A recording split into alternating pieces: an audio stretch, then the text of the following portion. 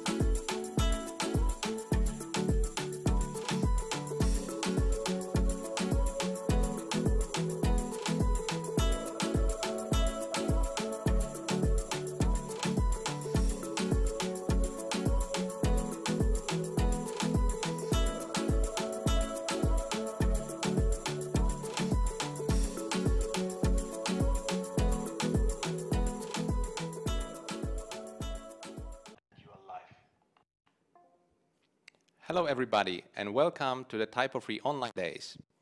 I'm really happy and honored that I can be with you today. I will take you through a little journey through a TYPO3 headless topics around headless and PWA applications. Ready? Let's start. The headless and PWA is a really hot topic recently. And in the first part of the presentation, I will go through it. Then I will share a little bit details around the features. Then we will jump to the case studies. And at the end, we will have a nice 10 minutes long Q&A sessions. So please prepare yourself. You can ask questions during the presentation and at the end on the YouTube, in the YouTube channel chat, or use hashtag on the social media. I'm Tymoteusz Motylewski, CTO of Macopedia, and I'm also leading TYPO3 headless initiatives and was involved in a TYPO3 as a core contributor for quite some years. However, today we'll be talking less about me, but more about the new solutions and new experiences for our customers. How all did all start? Some years ago, we saw that the traditional CMSs and the needs of the customers are going away from each other, and we found that we need to fix this gap, to fill this gap, and fill this missing piece. Around that time, the new keyword emerged in our market, which was a digital experience platform, DXP. And we found out that TYPO3 covers most of the features which are expected in the modern web and with the DXP. However, there were some missing puzzles. We started investigating in more with our customers and identified few key things we would like to fill. One of them was the content API and the ability to easily integrate TYPO3 with external systems. So how does it work? If you are familiar with TYPO3 or any other traditional CMS, you know that both the content and the presentation is managed in one system. So in traditional CMS, you have a single panel where your editors and marketers can log in and create content. And this application is delivering the website to the end customers. So we have a traditional, a single channel called, which is your website, your customer portal. Then for any other channels, like mobile app, e-commerce, we would have another system, backend system which contains content and present the content to the end users. With the headless approach, landscape is different. We have a central place which serves as a content repository where you put all the content you will use in different channels. And then you have certain endpoints which are just rendering and representing visually the content provided by the headless CMS. And those channels, of course, differ from one customer to another, from need to need. And it could be an e-commerce, it could be a mobile application, it could be a website.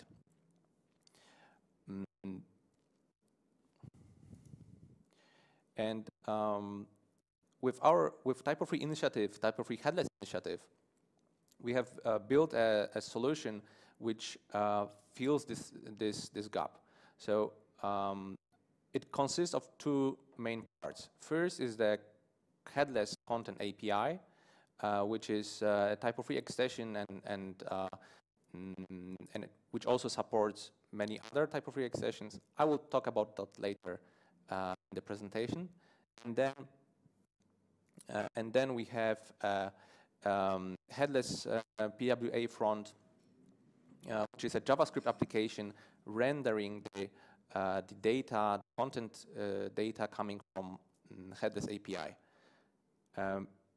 Using this approach, you are not limited, of course, to any theme. You can build your own styling, your own theme according to your business need, to your corporate identity.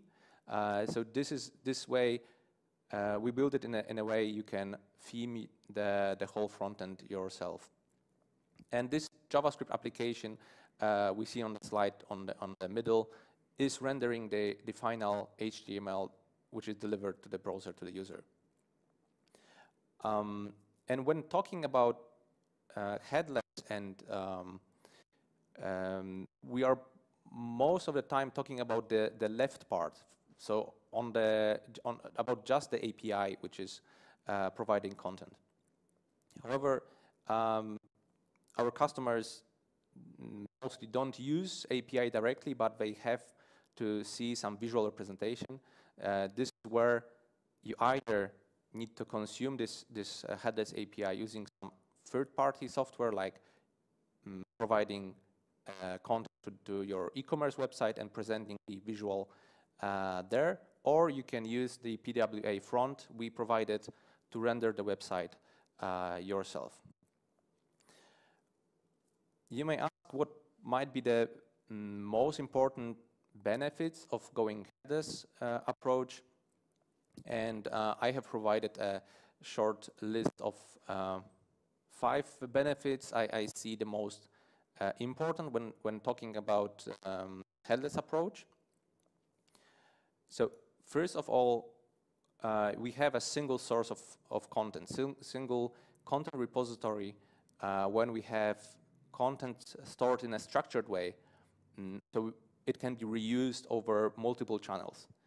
This way, the TYPO3 becomes a part in the omni-channel solution, delivering content to different endpoints. And this is one of the common use case for the headless, where TYPO3 delivers data for different endpoints. The second common use case is slightly different.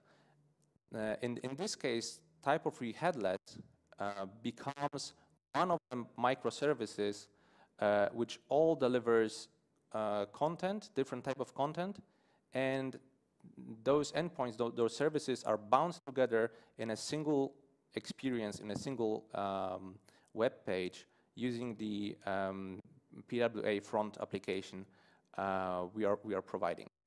So you can use either the first approach, where the headless TYPO3 is delivering content to multiple channels, or use the front-end application to combine data from different services. Of course, if you like, you can also combine those 2 approaches, and it all depends on your needs. The next really important topic, and the topic which sometimes is quite controversial on the web, is performance. Using the TYPO3 Headless and the PWA front, you can make your website really, really fast. This is on one hand because we put a lot of pressure on the performance, starting from the first line of code, but also because of the architecture. The PWA front is exchanging much less data with the headless API in comparison to the normal HTML page. This also opens you a lot of possibilities around the PWA capabilities. For example, it's much easier with PWA front to build offline page, because you have raw data you can cache, and you don't have to cache the full HTML. Another topic which is and benefit which is very important while choosing the correct solution is that TYPO3 Headless is already a proven and mature. It has already 3 years on the market, and I probably should take a birthday cake today to celebrate this anniversary. We had 15 releases and a lot of external contributors, and the whole idea and code is being fostered by the TYPO3 official TYPO3 initiative. On top of that, there are multiple agencies which are using TYPO3 Headless for their projects for the customers. Those companies are just the most active, the one which also contribute to the TYPO3 Headless. So thank you guys for that, and looking forward for more. That's not all. a little announcement and spoiler alert. In autumn, we would like to start a partner program for agencies to ensure that the agencies which wants to provide a high quality headless solutions for TYPO3 customers can share experience and work together on making our beloved customers most happy. And last but not least, the headless solution, which is already provided by us, is feature rich. You have all the features you love in TYPO3 already supported. For example, you use the same TYPO3 backend. You don't need to train editors with any aspect. You can use multilingual, multi-domain support in TYPO3. And what is also important when building a website or migrating is that you don't have to migrate content if you have content already in TYPO3. So you can reuse the content in a headless way and just build a new headless PWA theme on top of that content. If you want to go in a more evolutionary way, you can have some domains, some website running running headless, and some of them running traditional way.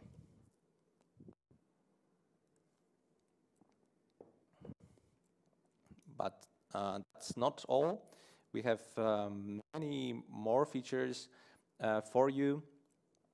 So talking about routing and URLs, this is all the same as in the standard TYPO3. You manage routing inside TYPO3 instance, so you don't have to bother. We also respect the permissions and content visibility while rendering the API and taking, of course, into account the language and file box or translations. Then I will not go through all the expressions which are already supported with headless, but as you can see, we got most popular one already covered. This includes the news, grid elements, login, Solar, and many more. Talking about the benefits of having headless and all the great features which are already there for you, I think it's also important to be frank and state it clearly that the headless approach is great, but as any other tool, it's you have to know when to use it and when to use something else to make a good business decisions depending on your case. Let's jump a little bit deeper. So first of all, if we are talking about the challenges, using the headless approach and PWA JavaScript app, which is on front of it, you will definitely have more maintenance and separate deployment. Basically, you have two applications instead of one in the traditional approach. This approach also requires a strong JavaScript competencies from the vendor. So when building a new portal using this approach, it would be important to check that. Also, some of the customers are interested in the headless solutions because they want to have a PWA application. But sometimes it's much easier and better to build PWA capabilities inside the existing traditional website. It is also possible. It is harder than in comparison to the headless and JavaScript application, but it's still possible. Having all the challenges in mind, I have collected some of the questions, some of the things you should consider when making a business decision whether to use, whether to go headless or go in a traditional way with your new CMS implementation. And I'm really interested in whether this will be helpful for you.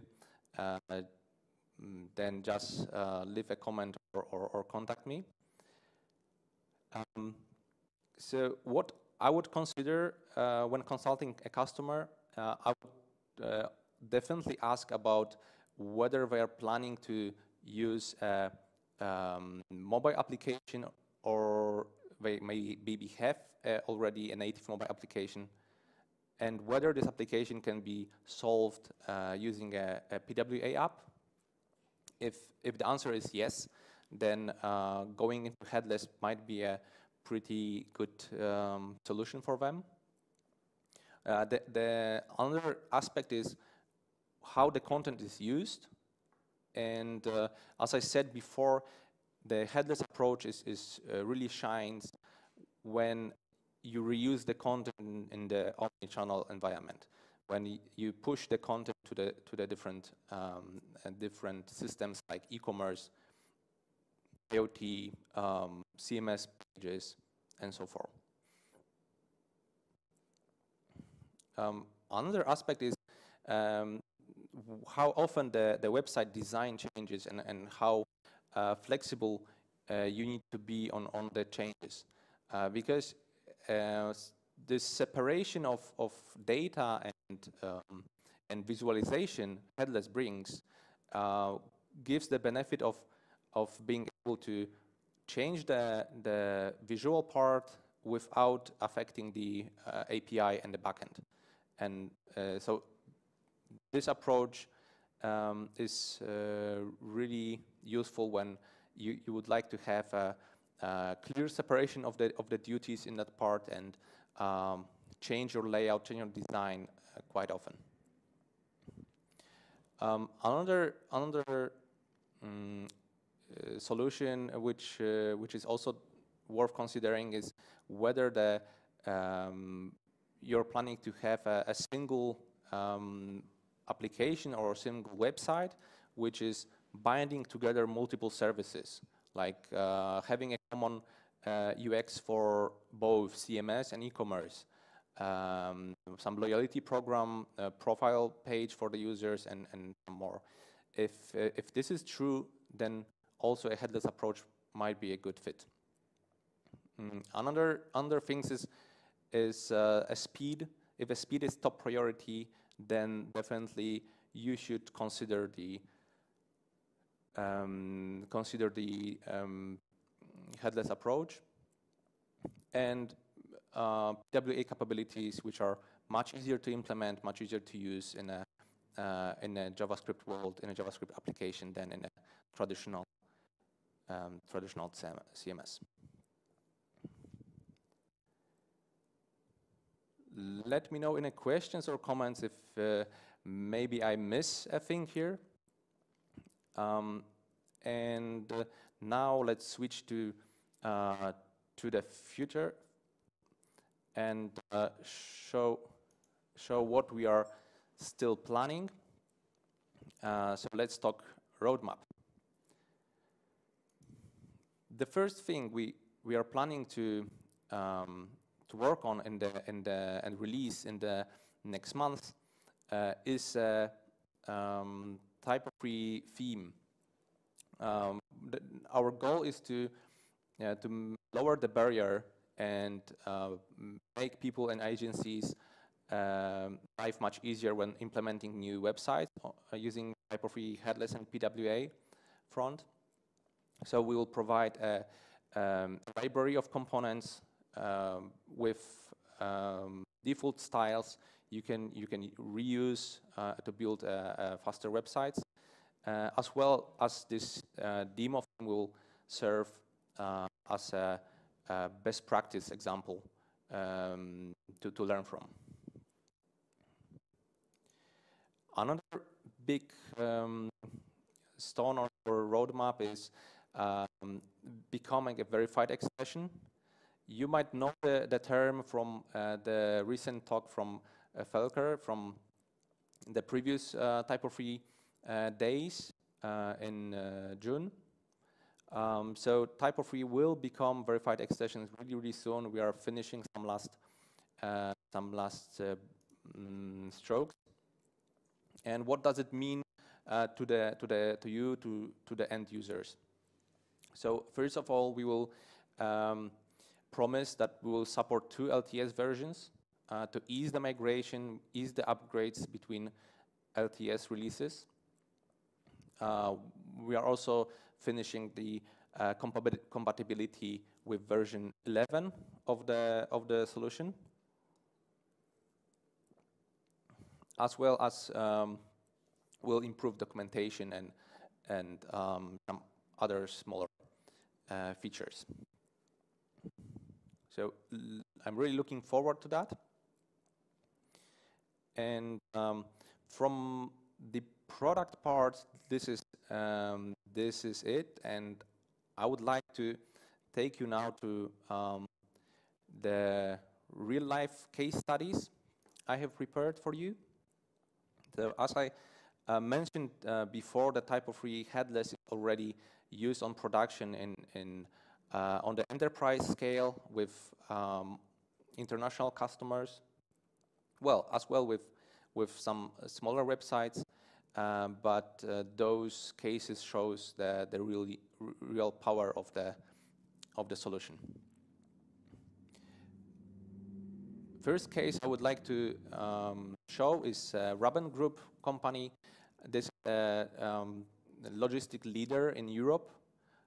You probably saw their trucks running around the cities on the highways if you are in Europe, and with the big red logo.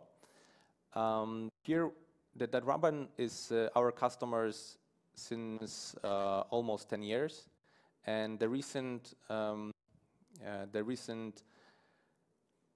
changes to the website and a recent upgrade was also connected with moving the portal to a TYPO3 Headless and PWA front.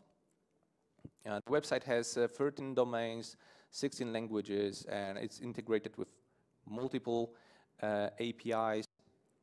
Basically, it helps both the end customers as well as companies and truck drivers to deliver the logistics packages.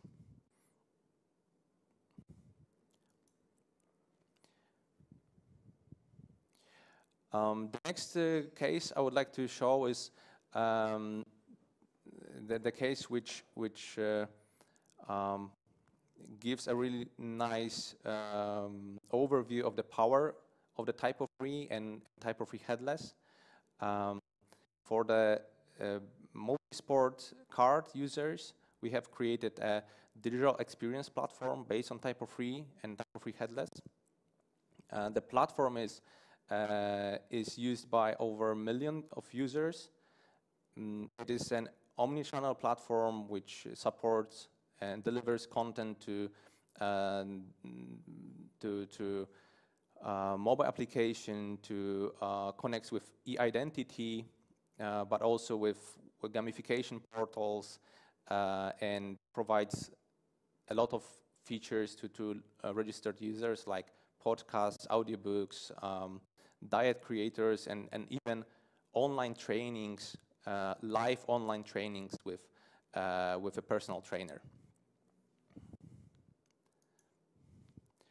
On the technical level, we have plenty of integrations with different APIs, as well as calendar and even check-in registration, user data, GDPR APIs, and many more. all that APIs, all that content is bound together in a single UX and delivered as a single user experience to all the users. And the last case I would like to show is the Macmillan application. This, if you are not a native English speaker, then you definitely know this brand and probably used some of their guidebooks to learn English. So this was really cool to work with the customer, with the brand we know, yeah, even from the primary school. And in this website, we moved away content from multiple old CMSs, custom made to the TYPO3. So the user has, again, a common experience when browsing the data, the content. We have a product catalog. We have personalization of the catalog depending on your user data and your preferences, as well as integration with marketing automation tools. What is also worth mentioning, we have 120 regions here. So this website is really, really global. And what is most important here, we have yet another happy customer, which is what is worth at the end of the day.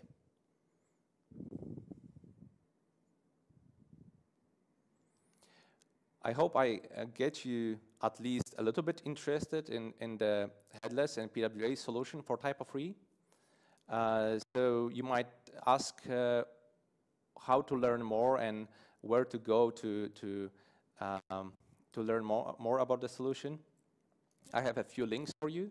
So first is the TYPO3 Headless website. It's t3pwa.com. You will find all the important information in the links here. And if you are also interested in the technical details, then please head to GitHub. You will find the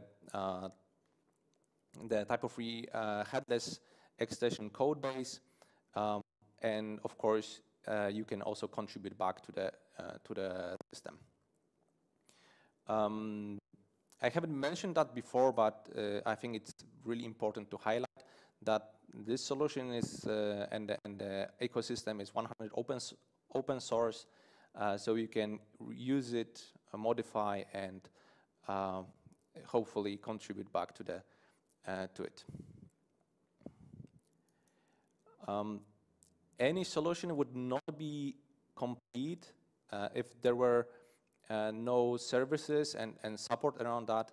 So we also have that covered. If you are in need for the consulting or support in your PWA implementation, or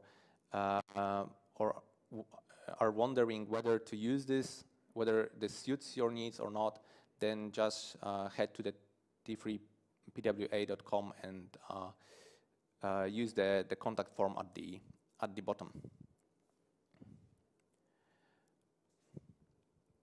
So right now, let's switch to the most important part of the talk. So a Q&A session. As I said at the beginning, you can ask questions directly on YouTube or use hashtag on social media. I think we'll have a few questions in a moment. And if you got any more questions or would like to contact me directly or give feedback about this presentation, don't hesitate to use the contact details shown on the video. Okay, I think we have the first question. Let me check it. What are the most business benefits of PWA implementation.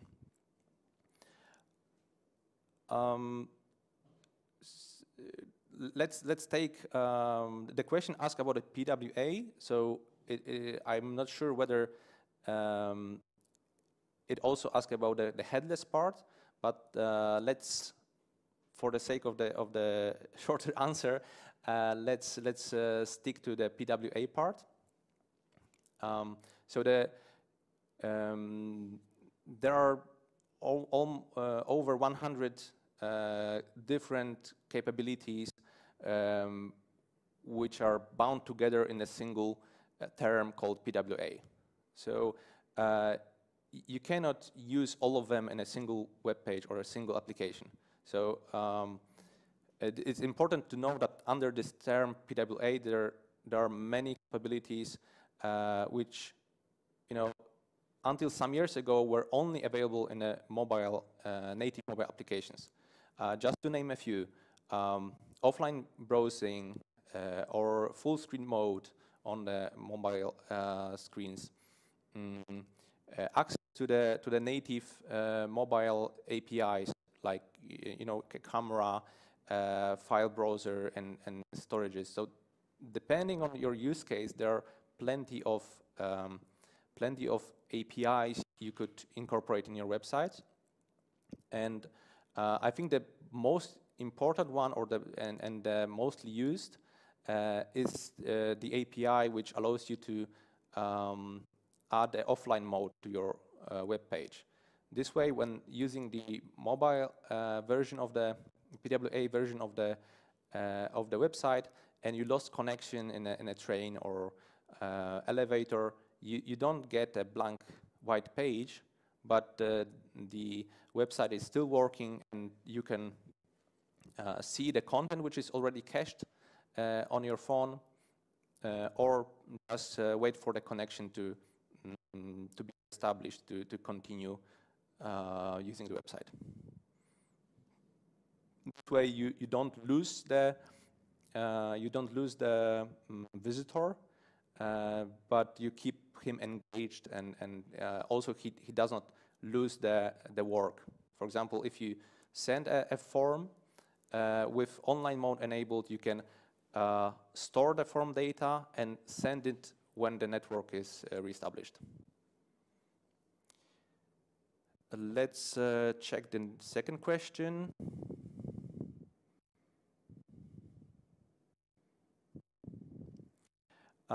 What is required to create a TYPO3 Vue.js application? Is it TYPO3 and extension headless API, extension Vue.js theme, and template extension, or specific Vue.js for the customer? So this question goes a little bit into technical things. We have recorded a webinar about the technical details, and just reach out to me. I can share the link. However, to answer the question, basically we have you covered with the full solution. So starting from the API, starting from compatibility with common extension on the TYPO3 side. Then we have a Vue.js Nuxt application, which is called on GitHub, I believe, Nuxt TYPO3, which is responsible for communicating with TYPO3 Headless API, and also provides a basic unstyled component for all the default TYPO3 content elements. On top of that, you need to create your own styling and theme for the components we deliver, and this basically gives you a working website. On the TYPO3 Headless initiative page and the GitHub repository, you will also find links to a repository which helps you to kickstart a new project, or run a local demo with a demo theme of a TYPO3 Headless and PWA on your machine. This way you can check it out easily. let's see if we have any more questions.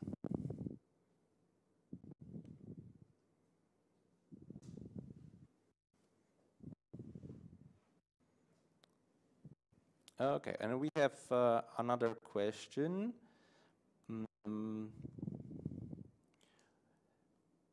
What about custom X-based forms used to create, edit X-based models? Is there an easy way to configure that without touching models and validators? Can we find some examples somewhere?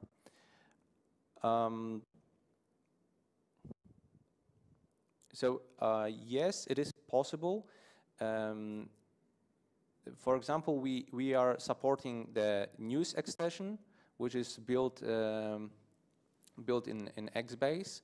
And in order to avoid rewriting of the news extension controllers, we went into a way that we provide a set of templates which returns a JSON instead of HTML, and this way we make the news extension and the X-Base extension compatible with headless approach without the need to rewrite the extension itself. However, if you are building the X-Base extension from scratch, I would not go this direction, but I would return the API and the JSON response directly from the controllers you have. So there are samples, and we have support for both TYPO3 built-in form extension as well as PowerMail, where you can see examples how to handle forms and receive data from JavaScript application into the TYPO3. The next questions, how is the routing solved? I believe that this question goes into the topic around, let's say, nice URLs or the slugs or however you call it. So when building a headless solution, we could go into two directions. One was to leave the URL management on the TYPO3 side and teach the JavaScript application how to integrate with TYPO3 and how to use the URLs which are delivered by TYPO3 and managed in TYPO3. And this is the way we went. Alternatively, we could just leave the routing to the JavaScript application, and this is like it's done in the most of the headless solutions for other CMSs out there. So the JavaScript application takes over routing and just uses the headless CMS as a, let's say, just an API for data, but the whole URL routing is handled in the JavaScript application. We didn't want to go this way. We wanted the editors to have a full control over the URLs and the speaking names of the pages as they have in a traditional implementation of TYPO3. So the routing is still being resolved by TYPO3. And the last question, because we are running out of the time, and the last question is, would you recommend to use Storybook? Well, yes, I would recommend using any tool for creating let's say, a catalog of the front-end components. So you are able to present them, to test them, to check how do they work in a different conditions. And we have a solution like that in a TYPO3 PWA front already in. So all the components we create and all the components you use and create and style in your implementation can be presented and tested in a storybook or something similar. I think that we got run out of the time. So if you have any more questions, then just drop me a line. And I'm really happy that there were so many questions. I hope this presentation was helpful for you. Thanks a lot. See you. Stay healthy. Bye-bye.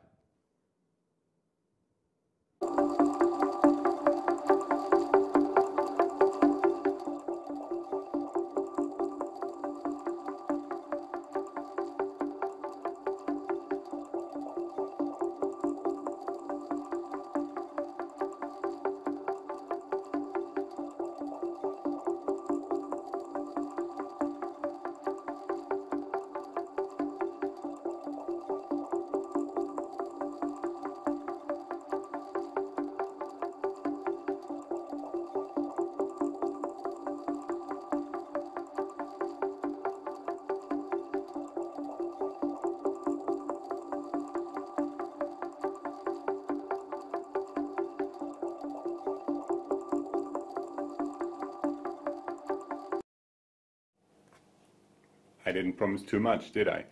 I did see that there were a couple of questions coming still, but you know, we got to stick to a schedule because our next speaker is already up and waiting.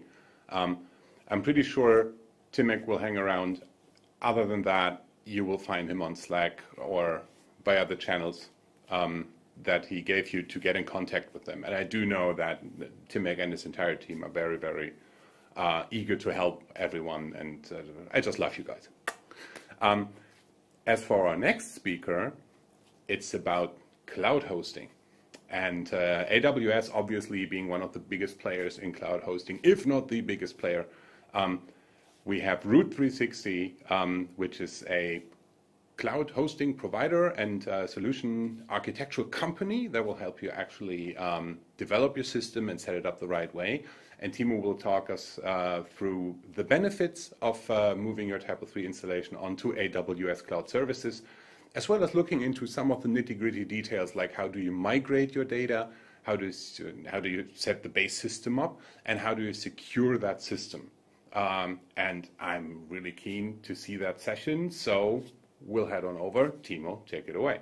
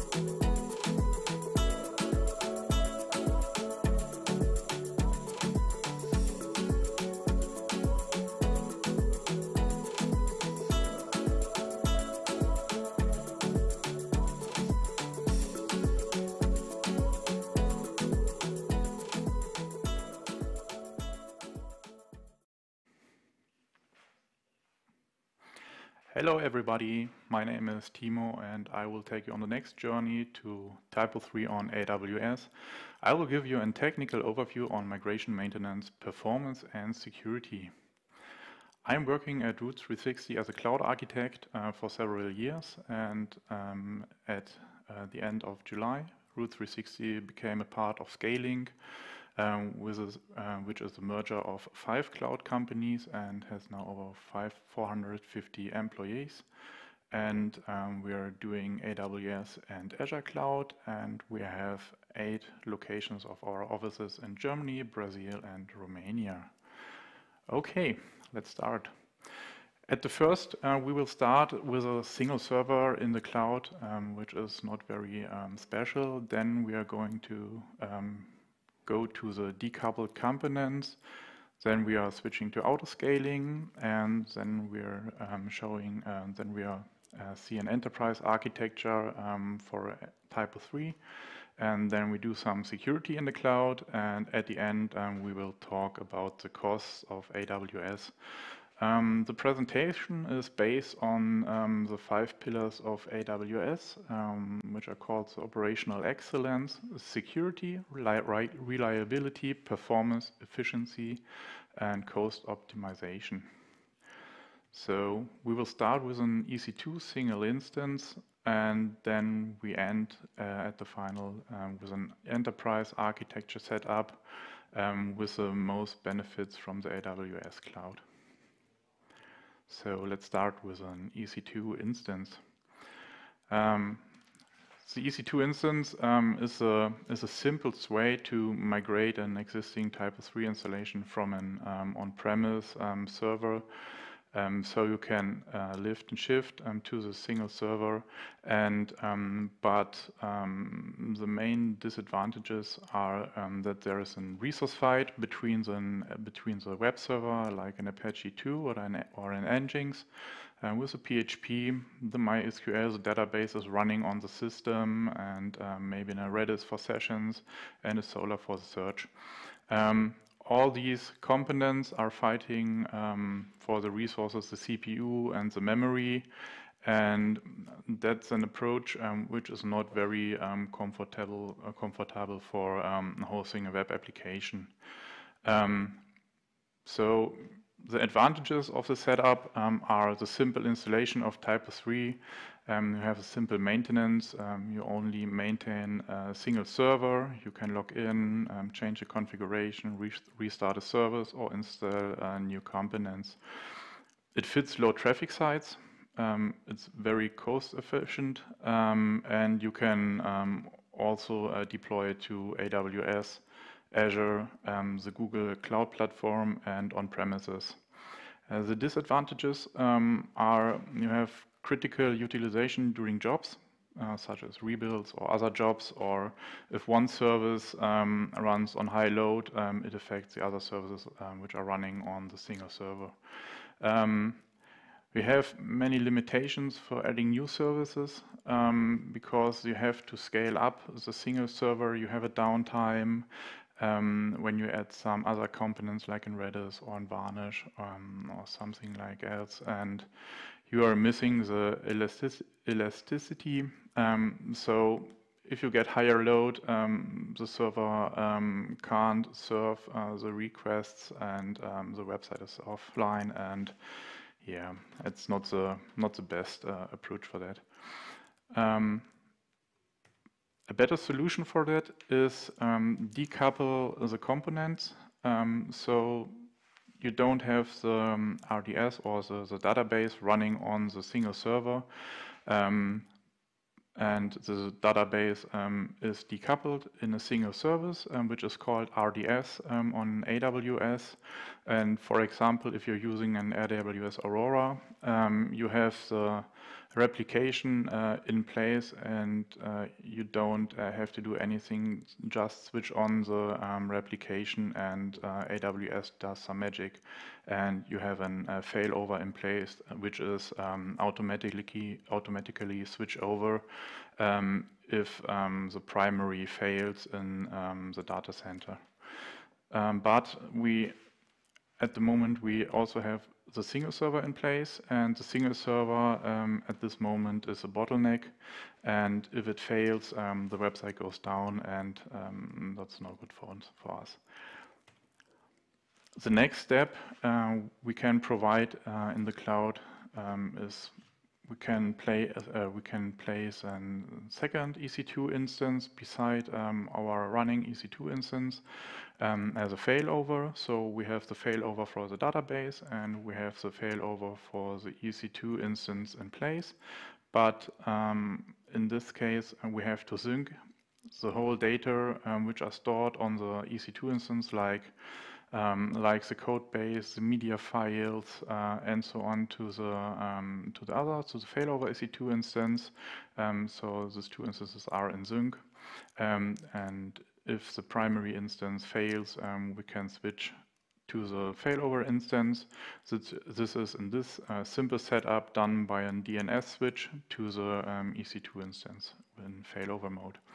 And you have a short downtime, but you can keep running the TYPO3. The next step is we are doing a redundant setup with an AWS load balancer in front of that. And now, if one instance failed, the other instance does the job, and the website is still online. At the load balancer, we can also place SSL certificates, which are free for AWS customers. So in this case, we also have a secured SSL connection, HTTP connection, which terminates at the load balancer and doesn't get any resources from the EC2 instances. And yeah, but in this case, we also have to sync the files from the EC2 instance to the other EC2 instance to keep them in sync. We have to store the sessions in the database, so the sessions are in sync. It's a better approach than the single server. We are more decoupled, and yes, we have the basic component isolation. In this case, we have a redundant setup, we have a better spread of resources, and we have the possibility to increase the redundancy by adding a second, a third, or a fourth EC2 instance. But we have to keep in mind that we have to hold them in sync, which is much more effort than with two instances. So in this case, we need a multi-server deployment.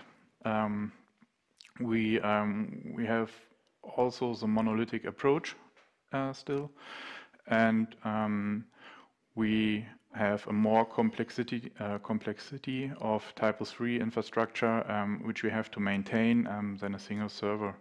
And we have the restricted scalability, so we have to scale up the server manually, so there is no dynamic scaling or something like else. Okay. So then we have the possibility to add an auto-scaling group as a front end. And in this case, we have very much elasticity in the front end and in the database tier. And we have the replication at the database, so with a failover. But in this case, we need a deployment for every instance. So when a new instance scales in, we have to provision the instance, we have to deploy the code base, and we have to do some checks if the instance is healthy. So if there are no problems with the web server, with the PHP, or something like else, then we need a shared folder for keeping persistent data between the EC2 instances in the auto-scaling group. And we need a Redis for the sessions, to keep the sessions in sync between the EC2 instances.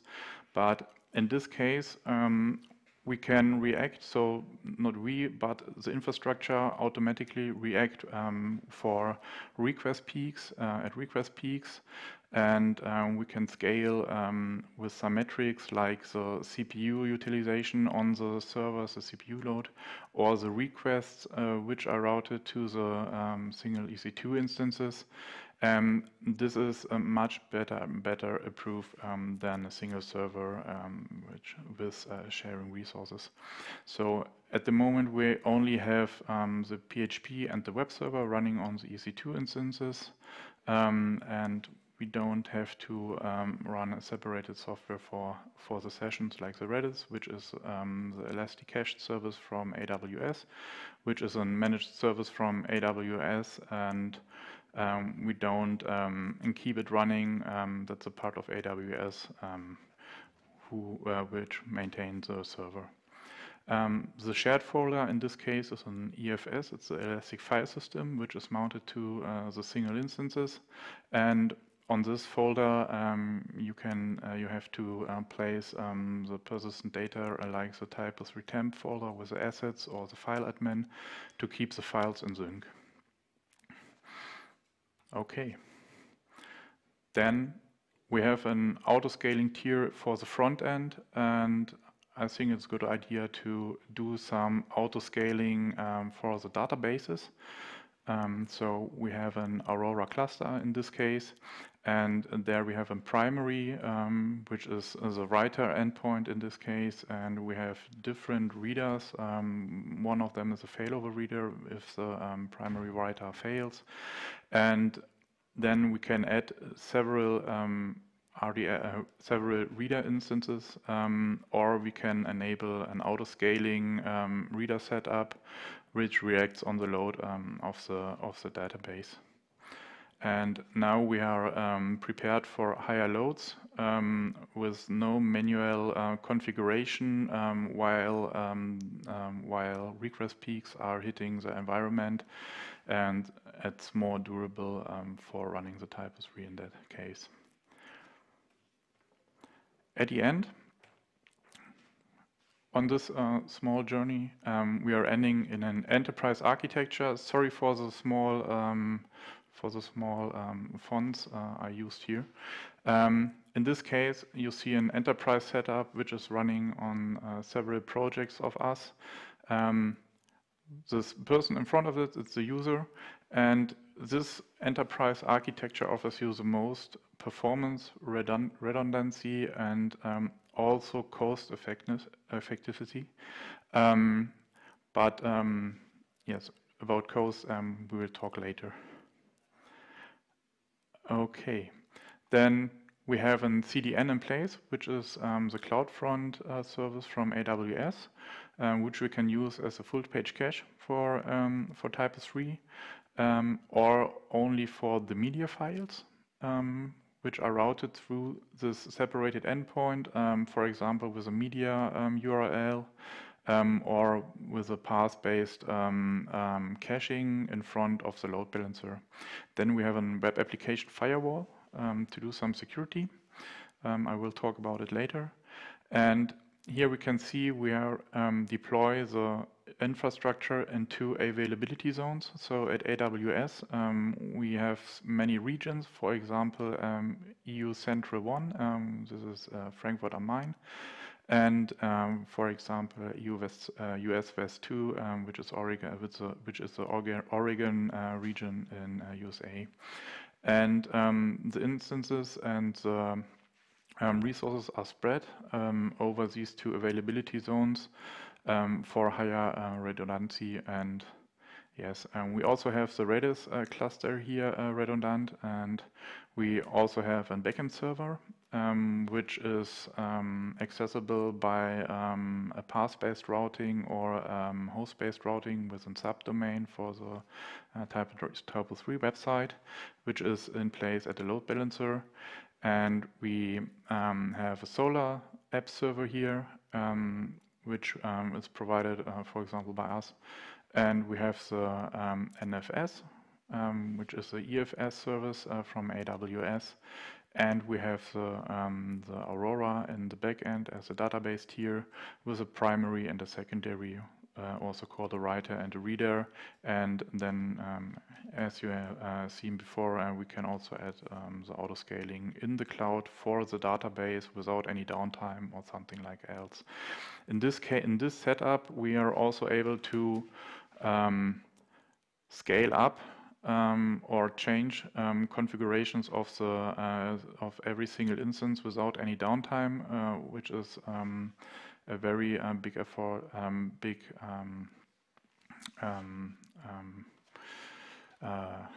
I don't know the word, which is very cool in the cloud. And the same is for the backend server, so we can place a second backend server and switch it over, or with Solar. And yeah, so at the end, it's like a microservice approach. We have the dedicated resources which we can provision as needed. So every single resource can provision at any time without any downtime. It's highly redundant, and we have the security best practice. The whole setup is placed in a VPC, in a virtual private cloud, which is an encapsulated cloud in the AWS cloud for you.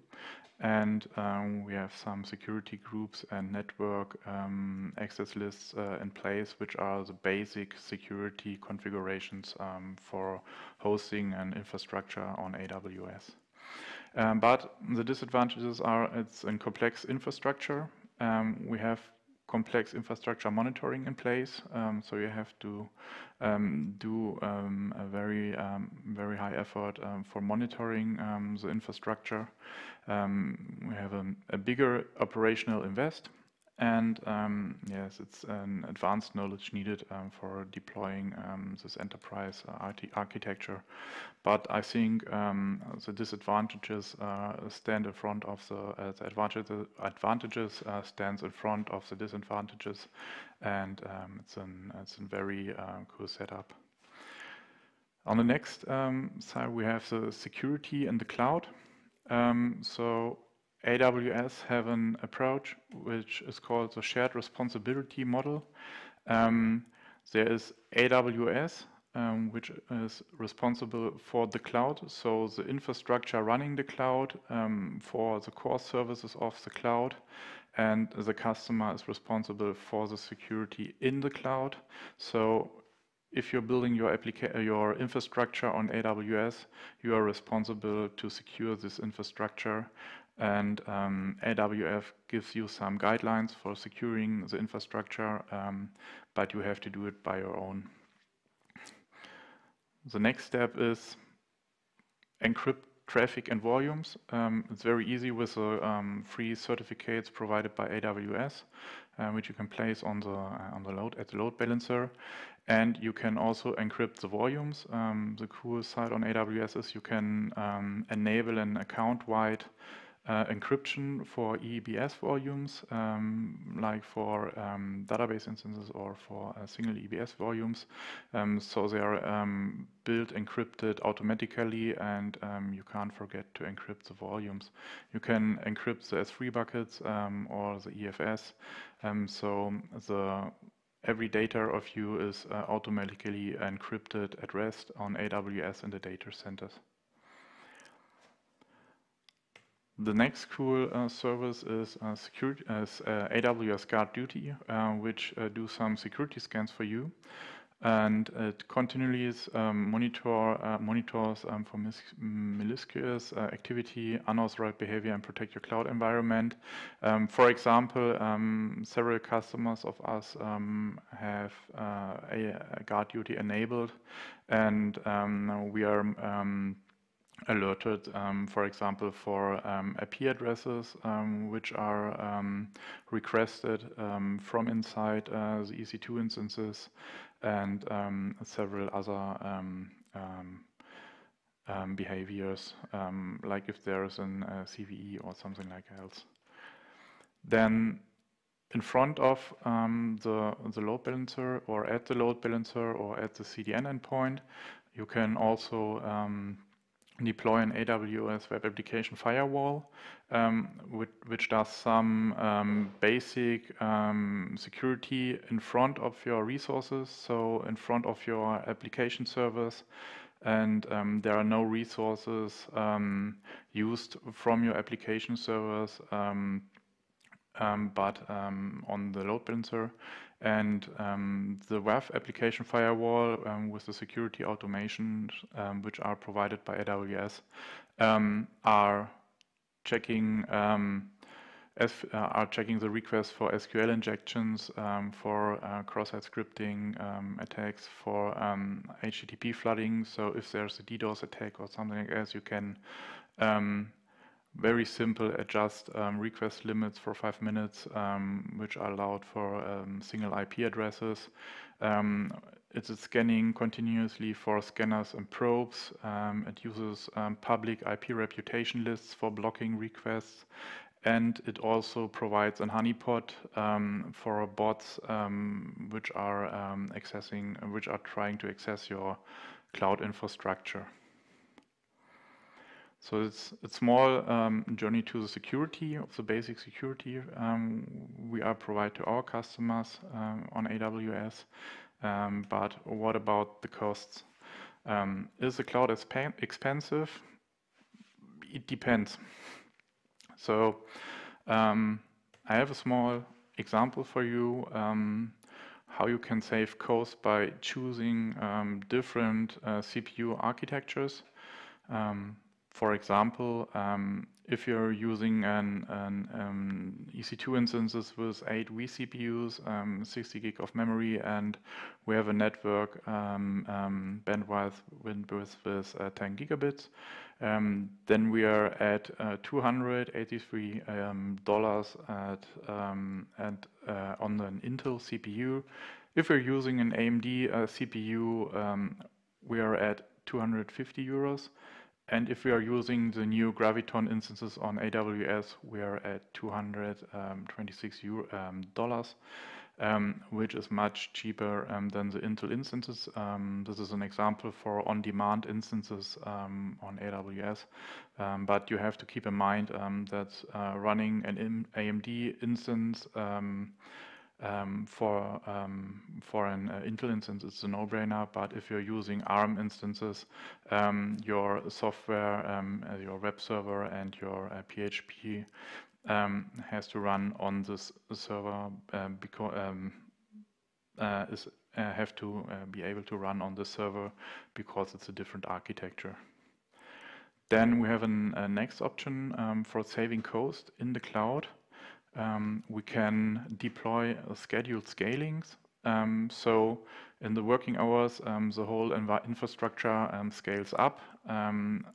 The resources are there for compute the request, responding, and keeping the site up. And at the night, the whole infrastructure scales down to a minimum of resources for saving the costs.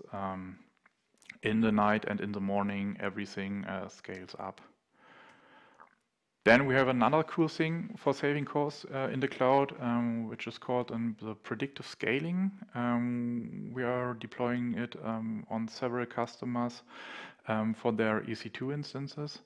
With predicted scaling, AWS takes historical monitoring data of the instances, like the CPU usage, or you can do it by requests and other metrics. And based on these requests, AWS creates forecasts on which the infrastructure is scaled up or scaled down without any manual doings or configurations. It's just a click and it's in place. Then we have further options for saving costs, which are saving plans and reserved instances. AWS says you can save up to 72% of the cost by guarantee the usage of an instance, for example, for 3 years, and then you can get a discount for 72%, but it's what AWS marketing says. Another approach is using spot instances. Spot instances are server which are in a big pool, and when you're running a stateless application like an auto-scaling group with a TYPO3, then you can use spot instances which are added in load situations, and these instances can be terminated by AWS at any time with 1 minute with a notification 1 minute before, but these instances are up to 90% cheaper than on-demand instances. That says AWS. We saw that these instances are maybe 60% cheaper than on-demand instances on AWS. Okay, so that was a small journey through hosting AWS on through hosting TYPO3 on AWS. And if you have any questions, just write them now, or get in touch with me at timo.himstedt@root360.de. So if you have any questions, now we have time for it.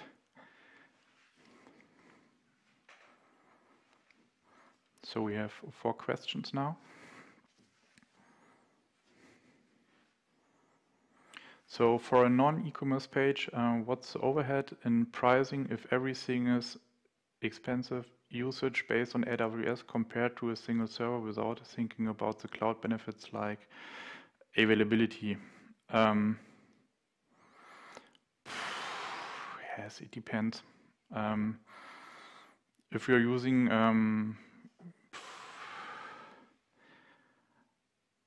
yeah, it's hard to say. Yes, I think for a single server, it's cheaper running on premise than on running in AWS. When I understand the question correctly.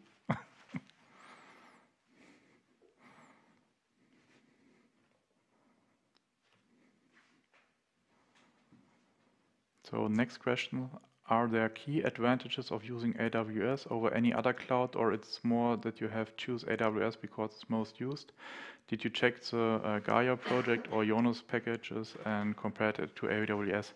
Yeah, I choose AWS because we are an AWS native hoster, and we see other we see the other cloud projects, but for our use cases and with our knowledge, and we are also certified for AWS, therefore we are using AWS.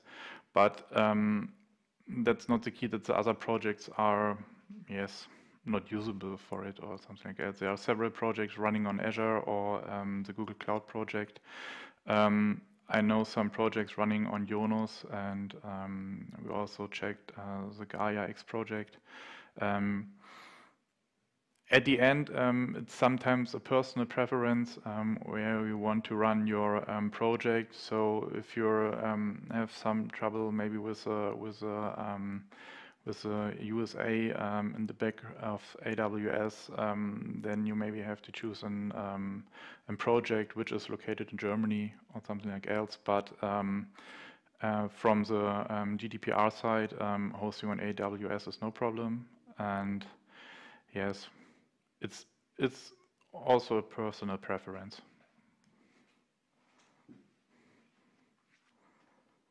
Okay, the next question.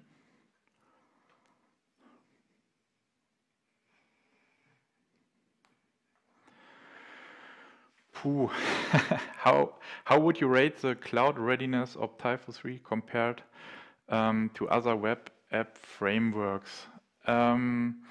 Yes, At Route 360, we are running several TYPO3s and, for example, Shopware, Spryker, Magento in the cloud. But it depends on the developers.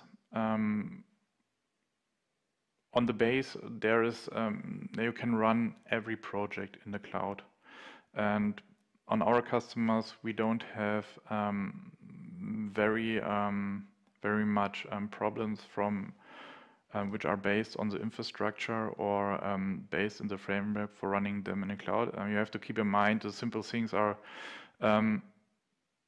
storing the sessions not on the single servers. So the load balancer spread the request with round robin method to the single servers, and if the sessions are stored on one server for one request, then you can get to another server. The session is not stored on this server, then it's unstored, and they are not in sync. So if you're using a Redis, you solve the session problem. Then you have to keep in mind to choose a shared folder, which is mounted and symlinked in the release for the persistent files. And then you are almost ready for the cloud. When you then using a database service, which is separated, decoupled from the application instances, then you don't have any problems.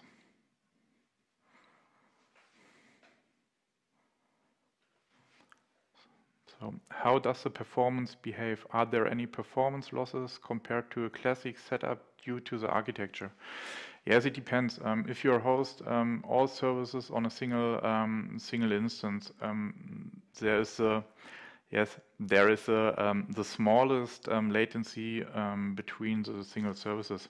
But if you're using a cloud setup and a cloud architecture, then you have a little bit higher latencies, but they are not recognizable in the front end. So if we're using, we are deploying hundreds of customer projects, and they're around about some projects with 20 milliseconds until 60 milliseconds while serving the websites, the web applications.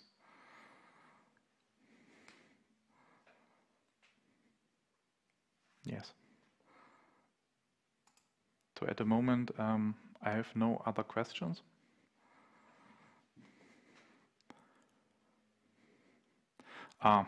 Another question. Do you deploy your code in Docker-like images or deploy it in some SCP way, like zipping, deploying, unzipping? Both are a little bit correct. So we are deploying also ECS cluster on AWS. So there we deploy images which are provided by our customers. So our customers are able to deploy the images by their own. But for the main part of our customers, we're using normal on-demand instances where the application runs natively on the instances, and we have an own deployment which we can connect to CI/CD pipeline of our customers or on a Git repository or an S3 bucket, and then the code is taken from the customer sources and is deployed to the single service by using, for example, rsync, Git, and so on.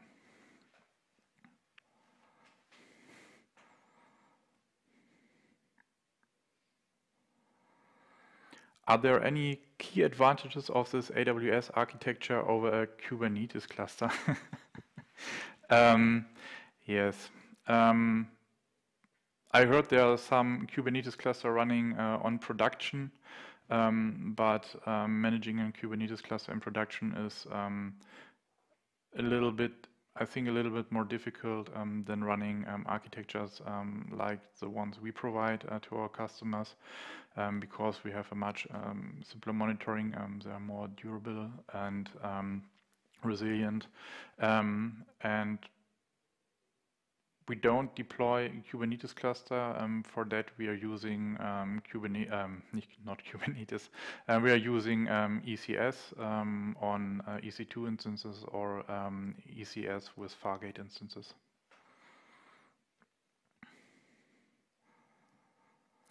How do you set up your deployment of TYPO3 code updates in the autoscaling setup, changing IP addresses of instances and so on, new instances? Yes, the code on our infrastructures is not deployed by us. We are providing the mechanics of our deployment, and the customer are able to deploy by themselves. We provide them the usage of some files, bash files, which are run while deploying on the single instances. And on these single instances, the code is placed in a different folder. Then you can run, our customers can run some checks or like Composer or anything else on the single instances. And if everything's finished successfully on the instances, there's a single symlink switch, and then we provide some possibilities to our customers for gathering all IPs of the EC2 instances. So the customer can reach, for example, with a bash script, every running EC2 instance by using our helper scripts. Yes, and if a new instance is born, like in an autoscaling group, the whole deployment, not the whole deployment, but the buffered release in our infrastructure is then finally deployed to the single instance on the autoscaling group. You can also use a golden army for that, a pre-baked army. So there is the whole release in this army. It's an Amazon machine image, which is the base for an EC2 instance, for example. Then you can then the instance come up with a release, and you have all code already on this instance. So the last question. Which TYPO3 folder, TYPO3 conf file is organized in which volume image? I showed it in the presentation. The file admin is stored on the EFS, for example, or the TYPO3 temp folder with the assets and so is also stored on the EFS, and the other folders have to be stored on the EC2 instance itself. But it depends on the installations and plugins which are added by our customers. In that case, we have to enable some other symlinks to the mount points, so they can persist their files on the shared folder. Okay, then thanks for your questions, and have a good time. Bye.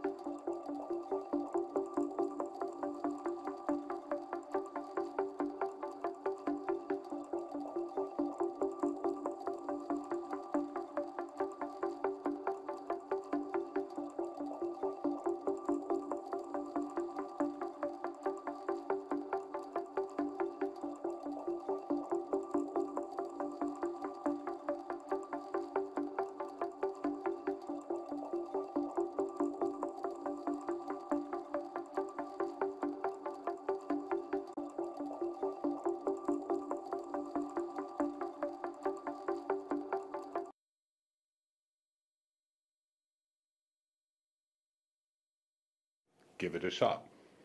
Our next speaker is Felicity, and she's from Australia. So We figured that if she wanted to do the session right now live, it would be like 1:30 in the morning. And we figured that would be too early for her. So the session is pre-recorded. But you can still keep the questions coming because we have the man himself, El Presidente, Olivier Dobakau, ready to do the Q&A later. So thank you, Olivier, for jumping in. And the next session is about this thing. It's about the TYPO3 Guidebook, how it came into play, how the entire idea was formed, etc. And I'm really, really keen on getting some more insights on that. So Felicity will take it away after this segue to our sponsors.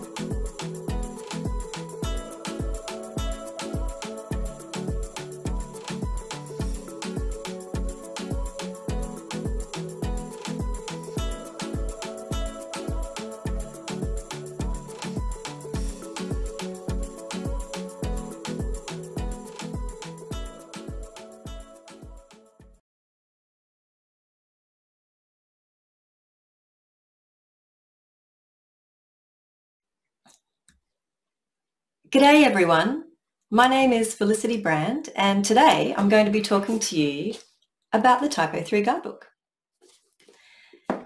This is a pre-recorded session. I'm in Melbourne, Australia, and during the time of this event I am going to be asleep. So thank you to the wonders of technology. So for those of you who have not yet purchased your copy of the book, I will tell you a little bit about what's in it. We'll go for a tour. I also want to share with you the interesting and unique story about how we wrote the book. And we'll also touch on what we're doing now, some activities around the book. My fellow authors and I work for a company called Open Strategy Partners, which we abbreviate to OSP. If you hear me say OSP, I'm talking about Open Strategy Partners. Heather McNamee, Jeffrey A. Jam Maguire and myself. We at OSP we do a lot of work with the TYPO3 Association and the TYPO3 GmbH. So you may have seen us around before. We are all also members of the association. You might see Heather over in the content team. You can catch me over in the documentation team.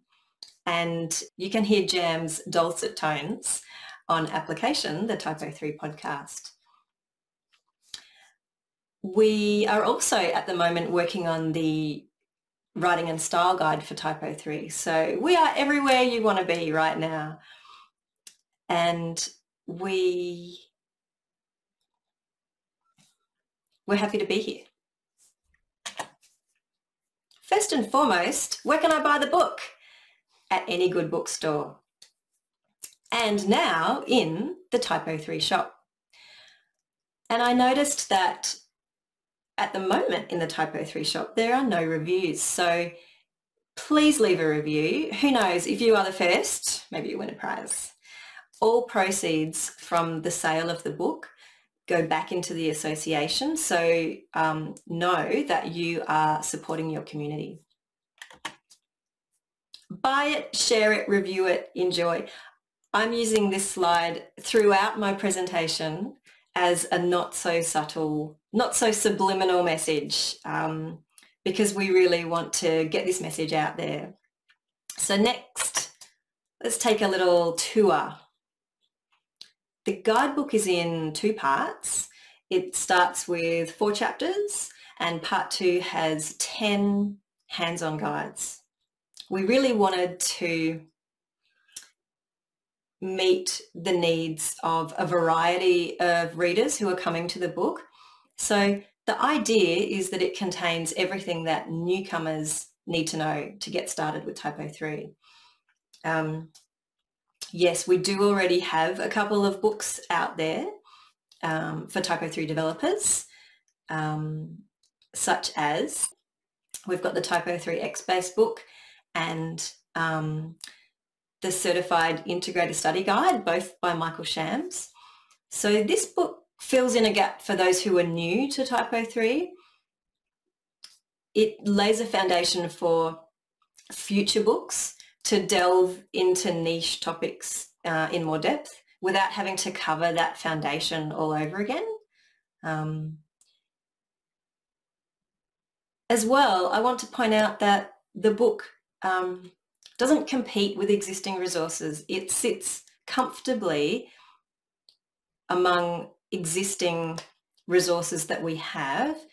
So it doesn't seek to compete or supplant what we've already got. So it links out to the official documentation, our websites, Slack channel, other supporting material that we have. Okay, let's talk about what's in the book. I'm not going to give everything away because we still want you to purchase it, but I will walk through each of the 4 major chapters in part 1 just to give you an idea and hopefully a bit of a taste so that you are encouraged to buy it. If not for yourself, then maybe for your staff or colleagues, friends. Okay, and so I don't remember everything off by heart that's in the book, so I'm actually going to refer to the book to talk you through these. The showroom is the first chapter, and that is a showcase for the benefits and features of TYPO3.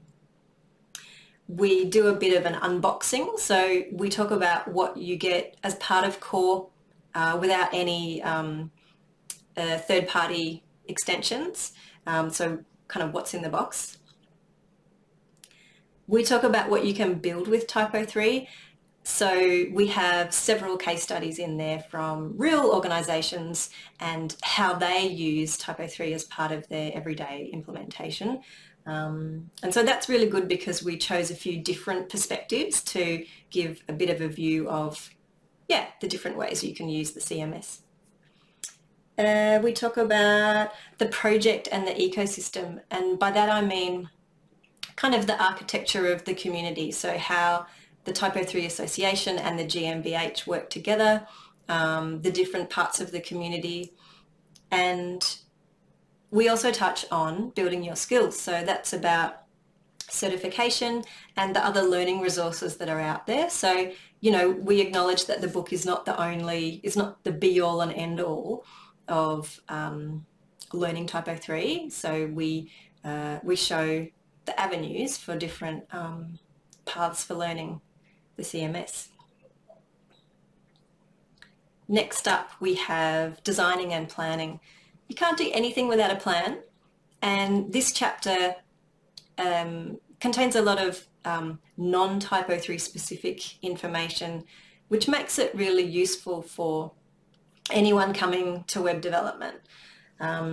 What else have we got in that chapter? We talk about navigation and the information architecture of the back end and how the back end and front end relate to each other.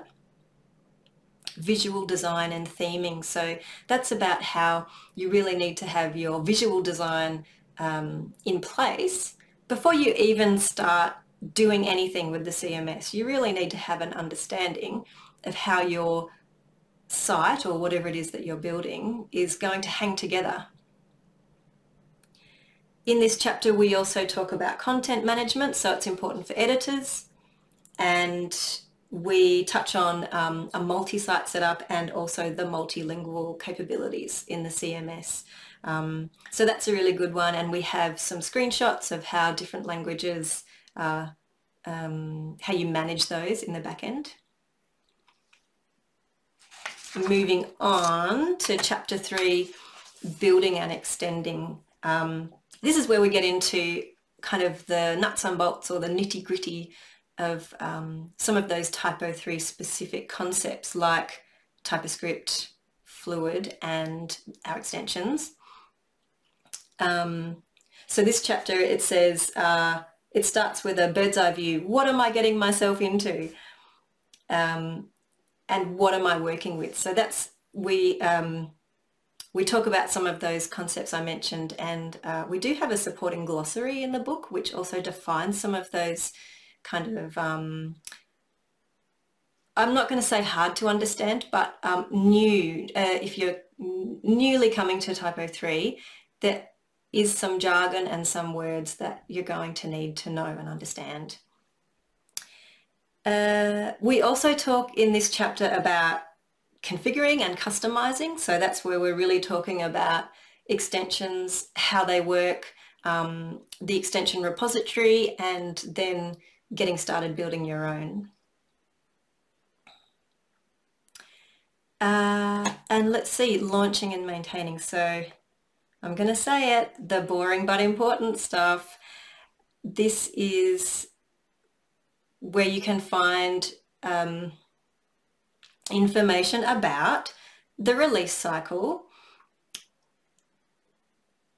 which is really, you know, as many of you know, we have these long-term releases and the extended long-term support offered by the GmbH, which is really important for any people coming to an open source product who may be a bit wary, or perhaps their bosses are, and they want that security of having the support. So, yeah, so in that chapter we talk about yeah, how the roadmap is quite visible and transparent.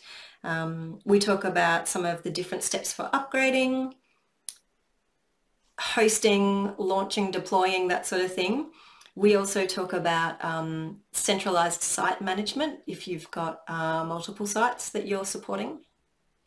Let's see, this chapter also talks about performance and scalability, system and data security, and oh yeah, the service ecosystem. So some other services provided by the GmbH, like a project report or a project audit.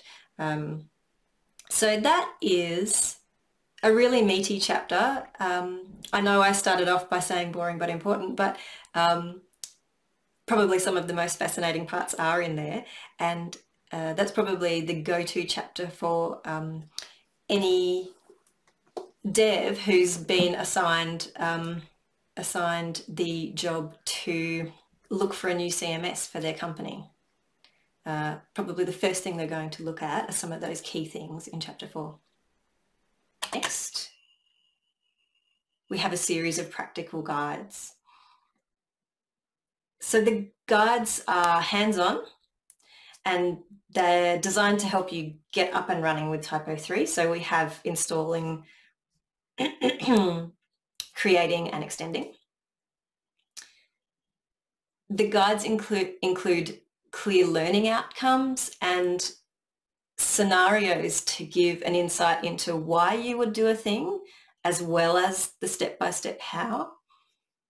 We wanted to make that really useful for readers and give the ability for readers to cherry pick, just dive into, perhaps do one procedure or all of them. I just want to draw your attention to those last two guides on the list there.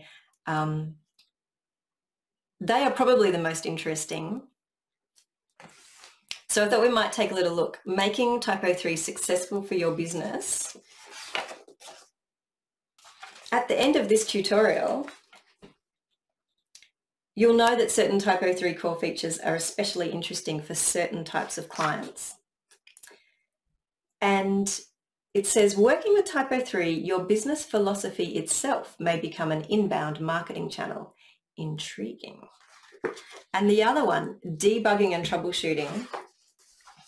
That one talks about debugging and troubleshooting PHP, Fluid, TypoScript, and resetting your backend admin password, which is a trap for young players. So we've got some juicy stuff in there, and I really encourage you to purchase the book and have a read yourself. We have a GitHub repo with fully tested code samples for those guides. Our publisher Apress has a code repository for all of the books they publish. So here's ours, and thanks to Philippe, Timo and Jörg for testing that code, we do have a couple of errata. So some mistakes were found. I think we have 3 so far, and those are listed in the repo as well.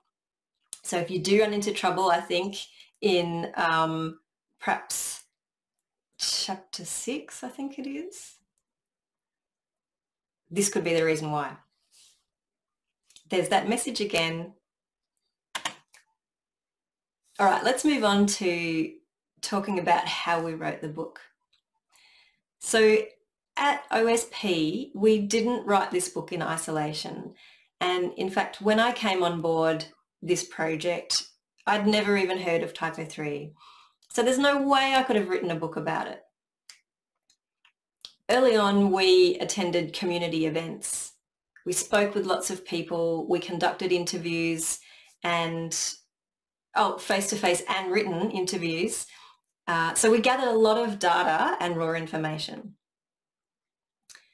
This project was really born from us working deeply with the community to channel their expertise and stitch it into a cohesive work. So it was a marriage between the community expertise and the tools and processes that we use at OSP. So this is a picture of Jam, and overlaid on that is a diagram showing our process. So at OSP, we hate the agony of facing a blank white page as much as anyone. So we try to avoid that as much as possible. And our strength is the tools and processes that we have, and that's what we brought to this book project. So we rely on structure and content briefs. We started with an overarching framework for the book. We had an initial idea for what we wanted each part to look like. So we had our chapter breakdown. Within that, we knew the sections going into each chapter. And then we created a brief for each of those sections. And that gave us scope to work within. And from there, it was a matter of turning to that raw information we had collected from the community and starting to build out the story within the framework.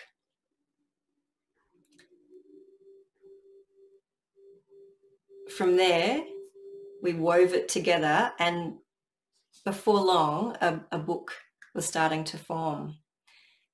We worked in Google Docs. We did a lot of internal reviews. And when we were ready, we started to work with our publisher. The publisher for the book, Apress, helped us engage our 2 technical reviewers, Kai Straubach and Jo Hasenau, And we're really pleased and thankful to them for their expert review, helping us ensure the technical accuracy of the book and just keeping us honest. So a big thank you to them. We also engaged the TYPO3 design team. So they're responsible for all of the diagrams and graphics in the book, which really just help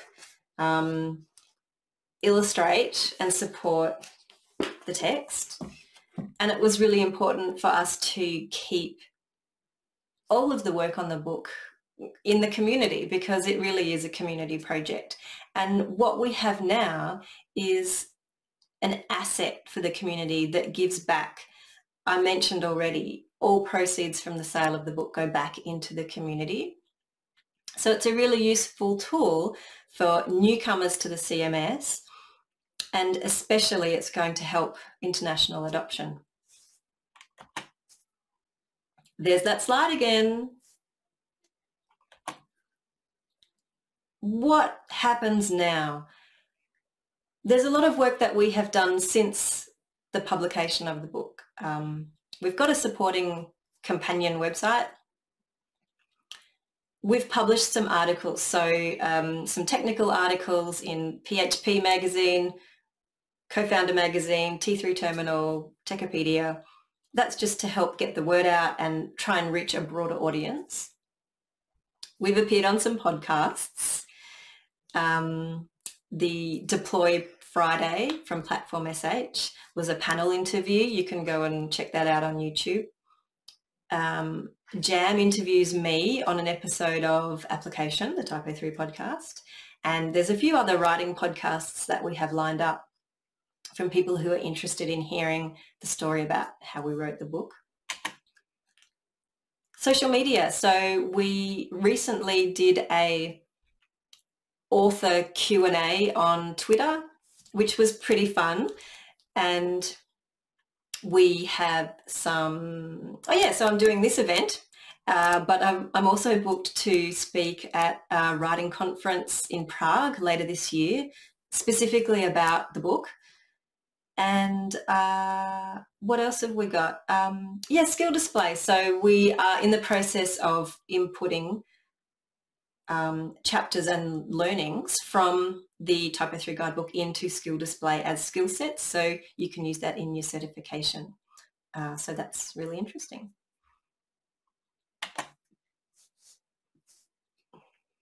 Here's a quote from Heather. And I'd like to echo her thoughts that it is a pleasure and a privilege to channel the community knowledge into a book. I think it's important to talk about the book and the way we made it, for and with a community, because it's kind of a unique story, and it's really interesting for this new and burgeoning field of developer advocacy, DevRel, community management. So working with an open source community to create such a valuable asset for the community, and we're channeling the community knowledge into something useful to engage newcomers. So increasing adoption of an open source project, growing a user base, growing a community, those are all really important goals, and this book is going to help TYPO3 achieve that. And I think it is interesting for other communities to hear how we did that.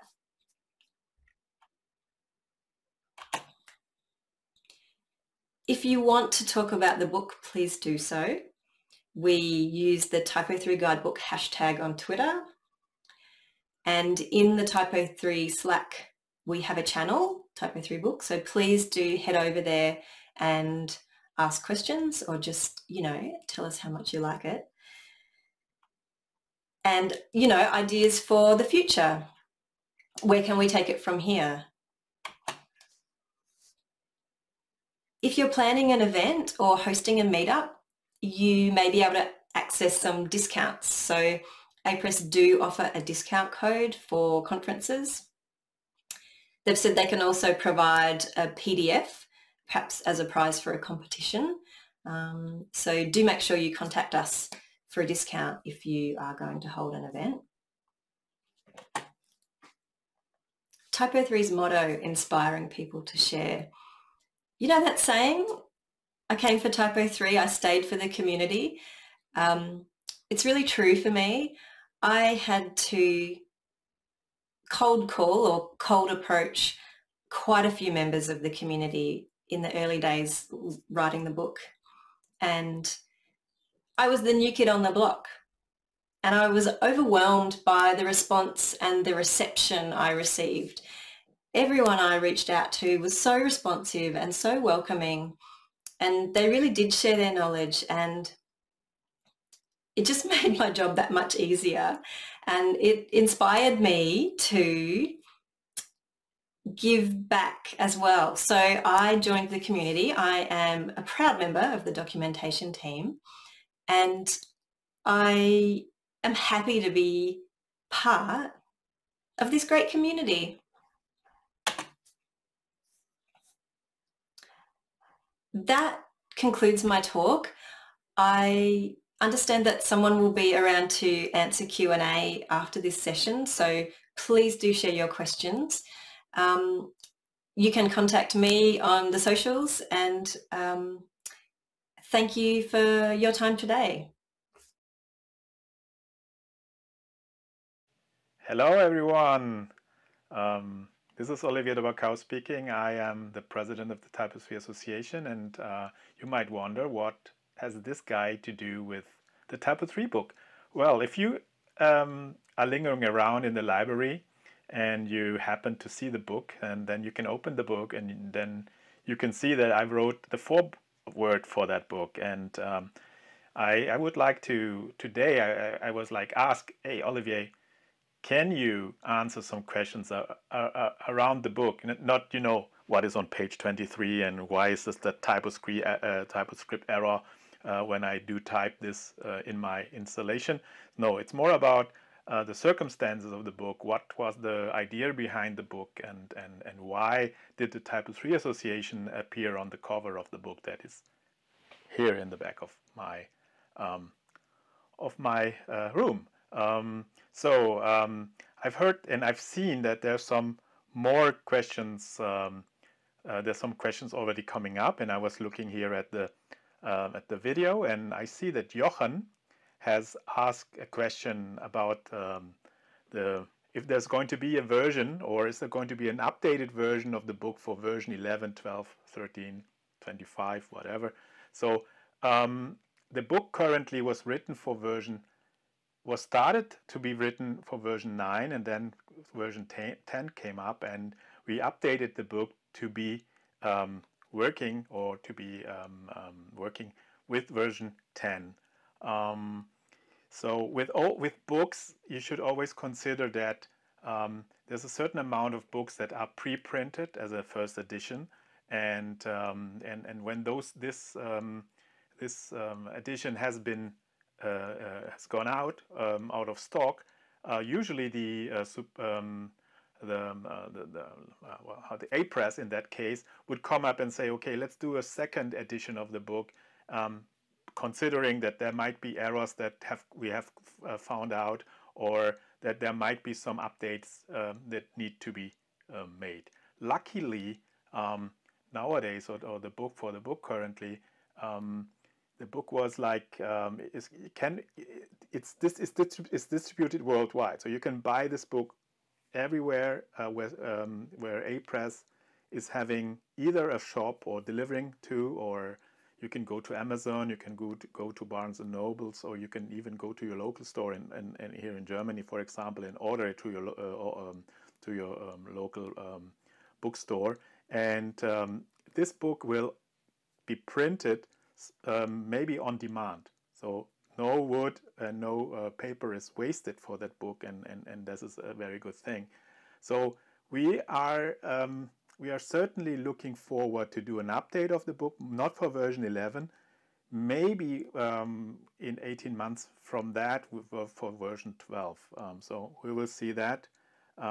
You know, there's the website typo3book.com, where you can go and you can find all the questions, or you can find like more details about the book, but also you can find the code repository for the examples of the book. And this is like, with an open source project, you can go there and you can request a public a PR, like a pull request, or if there's code that needs to be updated. So also there we had people working from the community to enable us with the code here. So the second question, and this is like a question that also Jochen has been sending in, if there's other editions of the book planned in other languages. This is a very good question. The editor or the publisher of the book, we asked them, and they said, okay, we need to prove, or we need to show that there's a certain amount of interest for that publishing. We have said, okay, we think it would be worth to have a translation in French, or to have a translation maybe in other languages. We're in discussions with them. If there's enough demand that we can prove to the publisher, they will go and ask for translation costs, and then we will go into discussions. All right, who's paying the translation? Is this something that the TYPO3 Association can do or not? So that's the one thing. So we have another question from Alexander Nietzsche. I think you were really having very good questions, just as a small remark. So this is not pre-recorded. So you had really cool questions for the AWS presentation earlier on. So your question is, and let me just see that I can put here. Can read it here, because I have a video with the guys in the back office that are like looking, and hi Carsten, you're a really cool guy. So the question is like, how do you compare this book, like the book from Michael Champs, the Certified Integrator, Certified Developer, and the X-Base book? The book is more like an entry level. When I started with TYPO3, so now the grandfather's telling you stories, about 20 years ago, there was no book. I remember then everybody went to the snowboard tour, and then out of the sudden, Robert Meyer from Mittwald, he wrote a book, TYPO3 for beginners. Germany was Einsteiger, and I would compare the guidebook as a mixture of, let's say, a beginner's guide, but also a guide for people that have like advanced knowledge. It's not with the other books that you were asking, Alexander. Those books ought to prepare you for the certification, so that they require a more in-depth learning and more in-depth. So the guidebook can be read. You can open it and say, oh, I'm interested in chapter 5. Then you open up and you read it, and it's not like there's something in the chapter 5 that is explained in chapter 1. And so basically it's an entry level book. It's supposed to help you to understand where the key concepts of TYPO3 are. So the next question that we have here is, will there be a digital version that gets updated automatically once there's a new content? I would think that this will not be the case. There's you buy a version of the book, and I mean that's the publisher's. That's the publisher's. Yeah, I need to lower down the video, the sound here. So sorry. So the publisher's model is actually to sell a digital copy of the book. They might send you an update if there's errors in the version that they've sold you, But I don't think so that when we will come up with a new edition of the book that you will get a free copy of it. I think that would be too nice. I mean, that would be what we as open sourcers would actually do, but I think we have to live with that. So I think that's the last question that we got. So from my side, once again, if you want to buy the book and you are within, let's say, Germany or France or whatever, choose the best way to buy it. You're by yourself. We offer this book in the TYPO3 shop, and we would be very pleased to sell you that. But it's all about what suits you best, and maybe support your local bookstore by buying it. Maybe go to places where we have Hugendubel here in Germany, and we would profit from being in the shelf. So, and last but not least, and I would please send us a review of the book, publish it on the websites. You go to Amazon, and maybe if you've done so, just hint us that you've done this review. If you're owning a blog, please blog about the book if you have read it. Come back with questions, and so on. So with that, my closing words are to everybody who has contributed to the book. Foremost, the members of the TYPO3 Association that paid for the book with their membership fees that they are giving to us. So big thanks for that, because the book was like a 2-year effort to do so, and thanks for that. And yeah, have a great afternoon. Continue watching. I will be staying around if you have any questions so far, and look forward to see you the next time.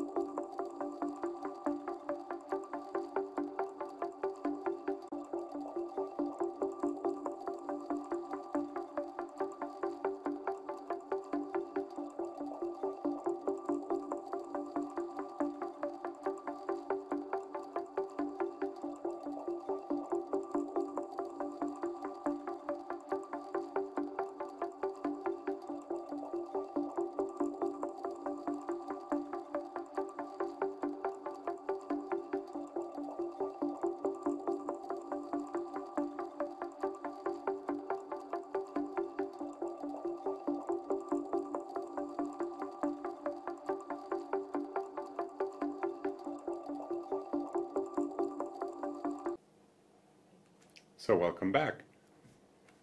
I personally love the idea of the book. I think it's really helping TYPO3 grow internationally. So thumbs up for everybody involved, also the people who participated on their spare time and tried to contribute in whatever way they could. Like, huge thank you.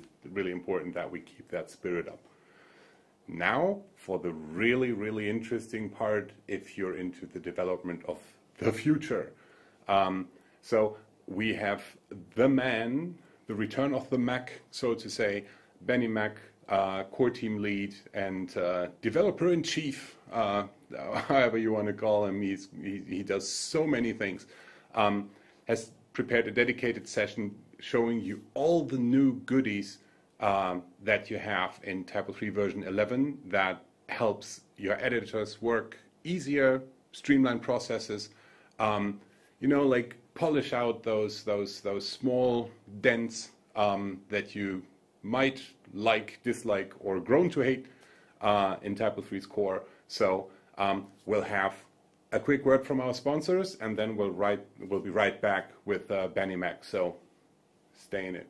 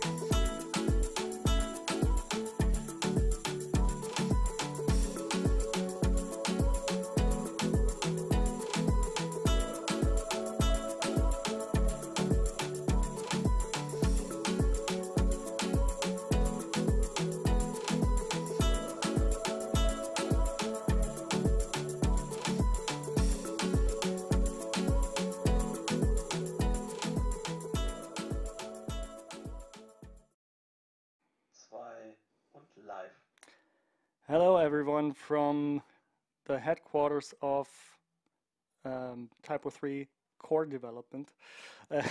Because today the last talk is about TYPO3 version 11 and what's coming up in the next version, the LTS version.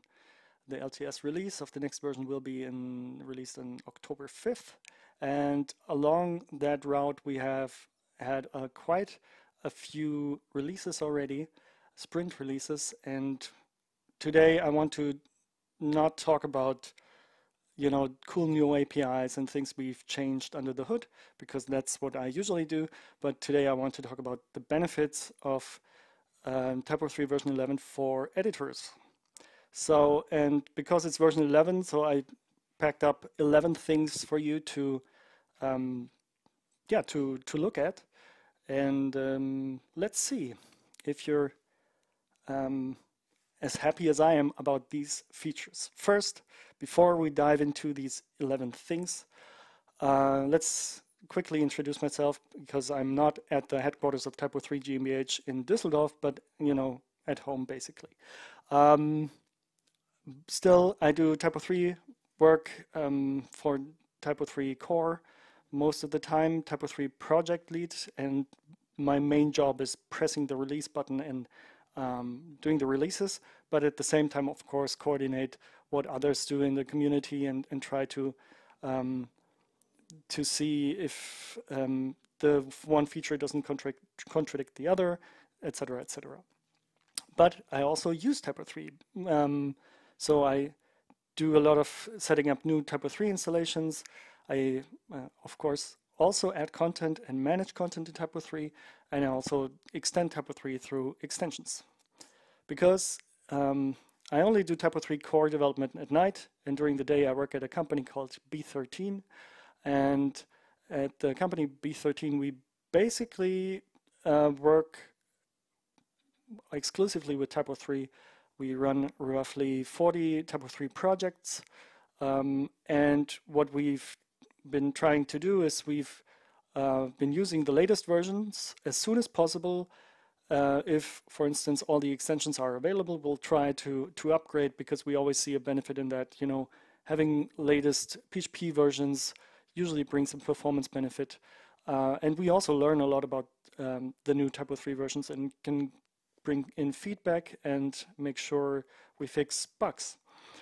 So of the 40 projects roughly that we have running, 2 already are running on version 11, one of the sprint releases, and several projects are already in the planning for the upgrades, because October is coming soon, so everybody's enjoying the summer, and then there's the LTS version.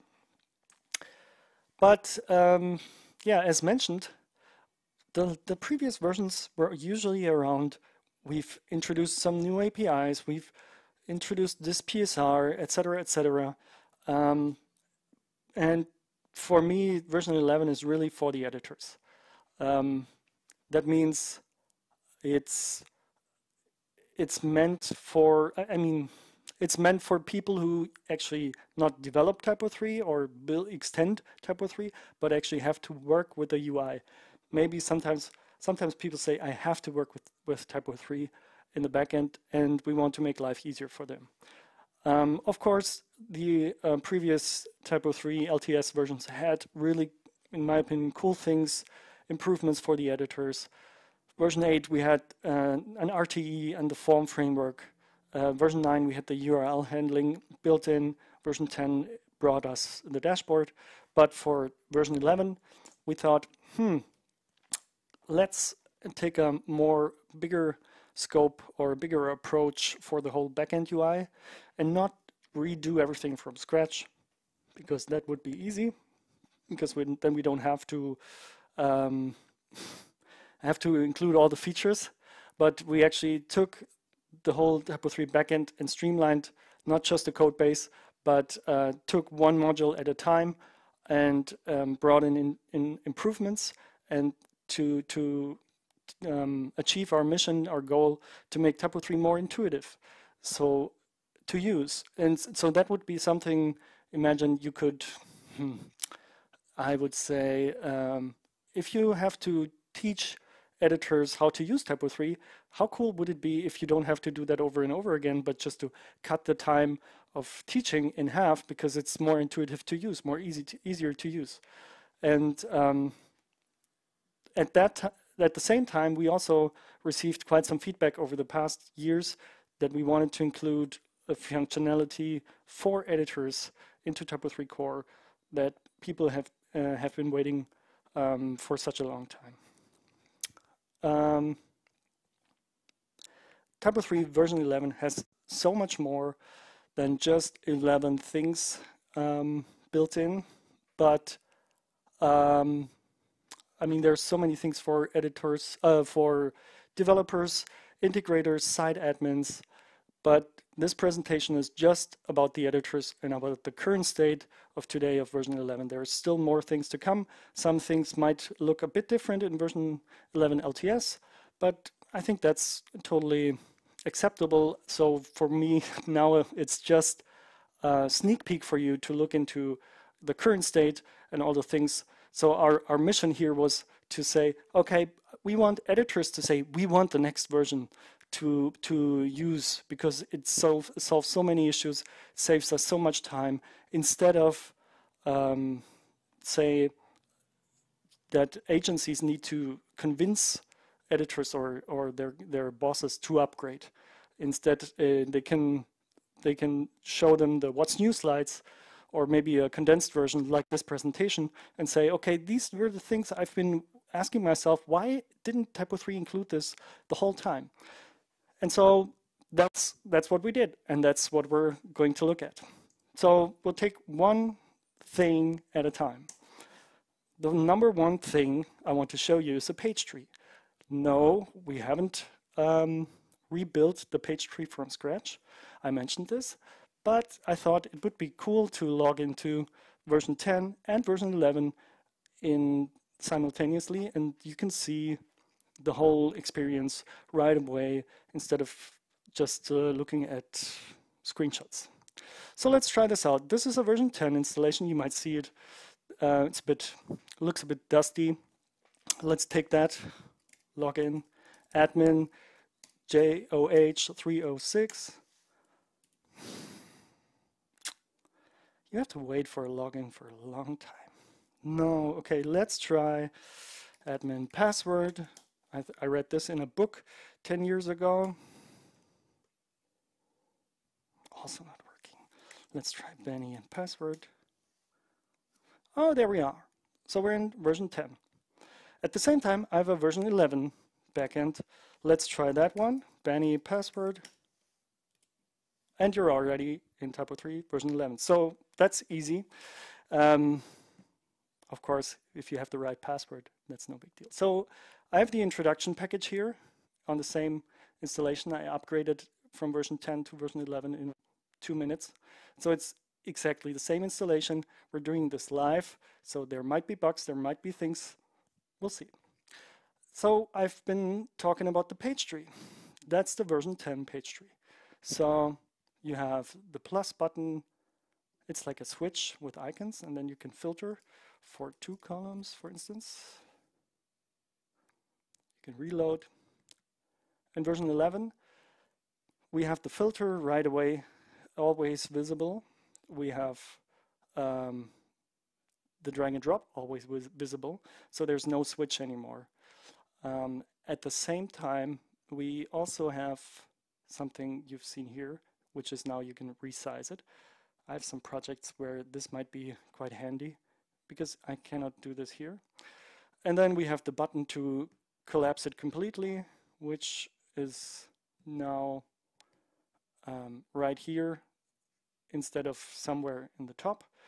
And the nice thing about that is that it saves the current state. So if I expand it fully and I reload the backend, it's still contained, or if I log in and log out and log in, it has still the same width and height, or width of course. So I like that personally because it's been annoying for me as well, because I also do work with TYPO3 in the backend.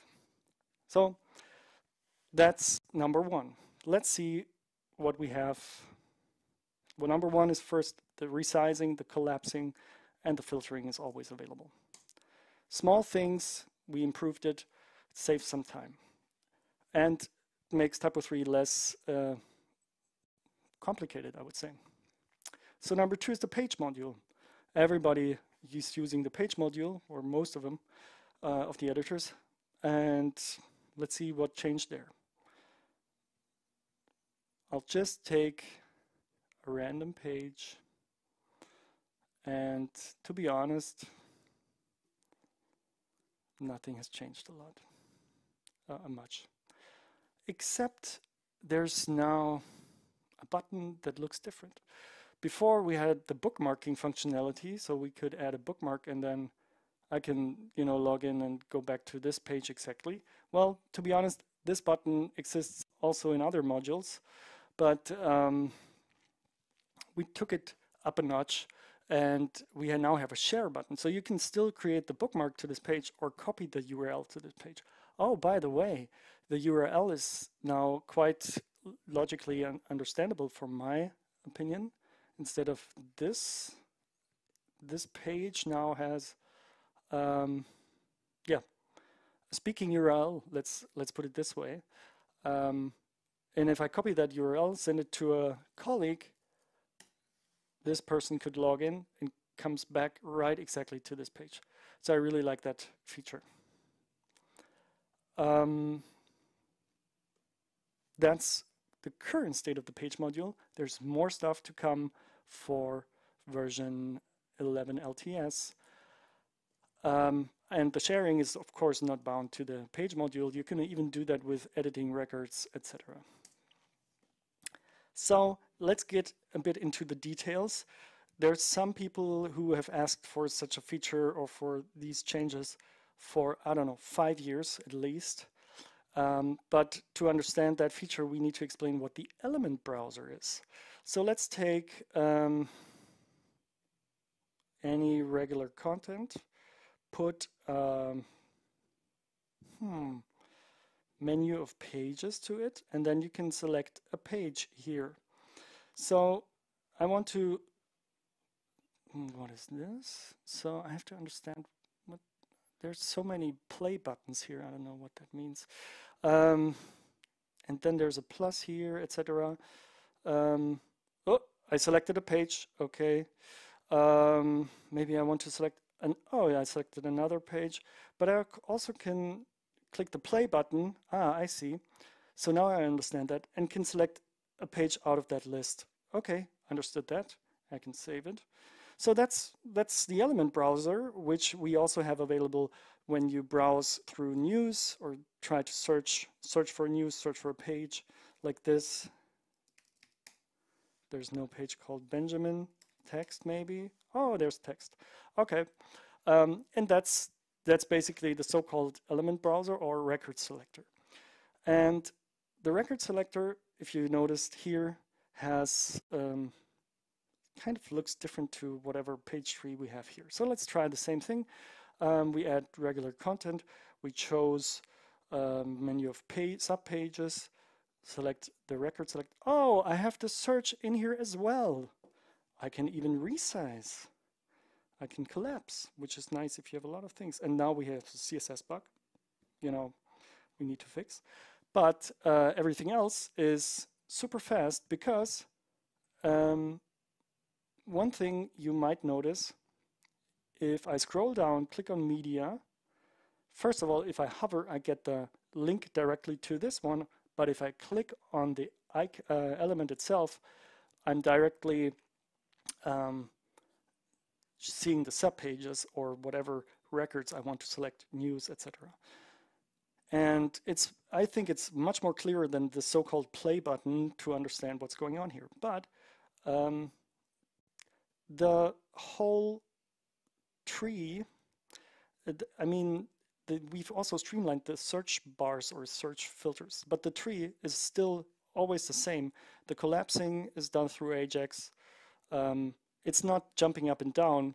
You might not have noticed, but if I re-click here, I'm still up there. If you have more than, let's say, 200 pages, you might be in trouble. So this one saves you quite a lot of time because you don't have to scroll down and up again. Or you can search for text, and then you get directly to that page. I want to link to that one. Boom. You can view the changes too. Anyway, you could have done this in version 10. That's the so-called element browser and the page tree in the element browser. The cool thing is, because it's the same technology, it keeps the state of the items you have opened in the regular page tree within the element browser as well. So now we've talked about the page tree, element browser, page selecting thing, but there's the so-called page link handler. Imagine you set a link to a page, which sometimes happens if you do cross-linking. So let's get back to some random other page. Let's add some content with just regular text. Hello, this is a text element for version 10.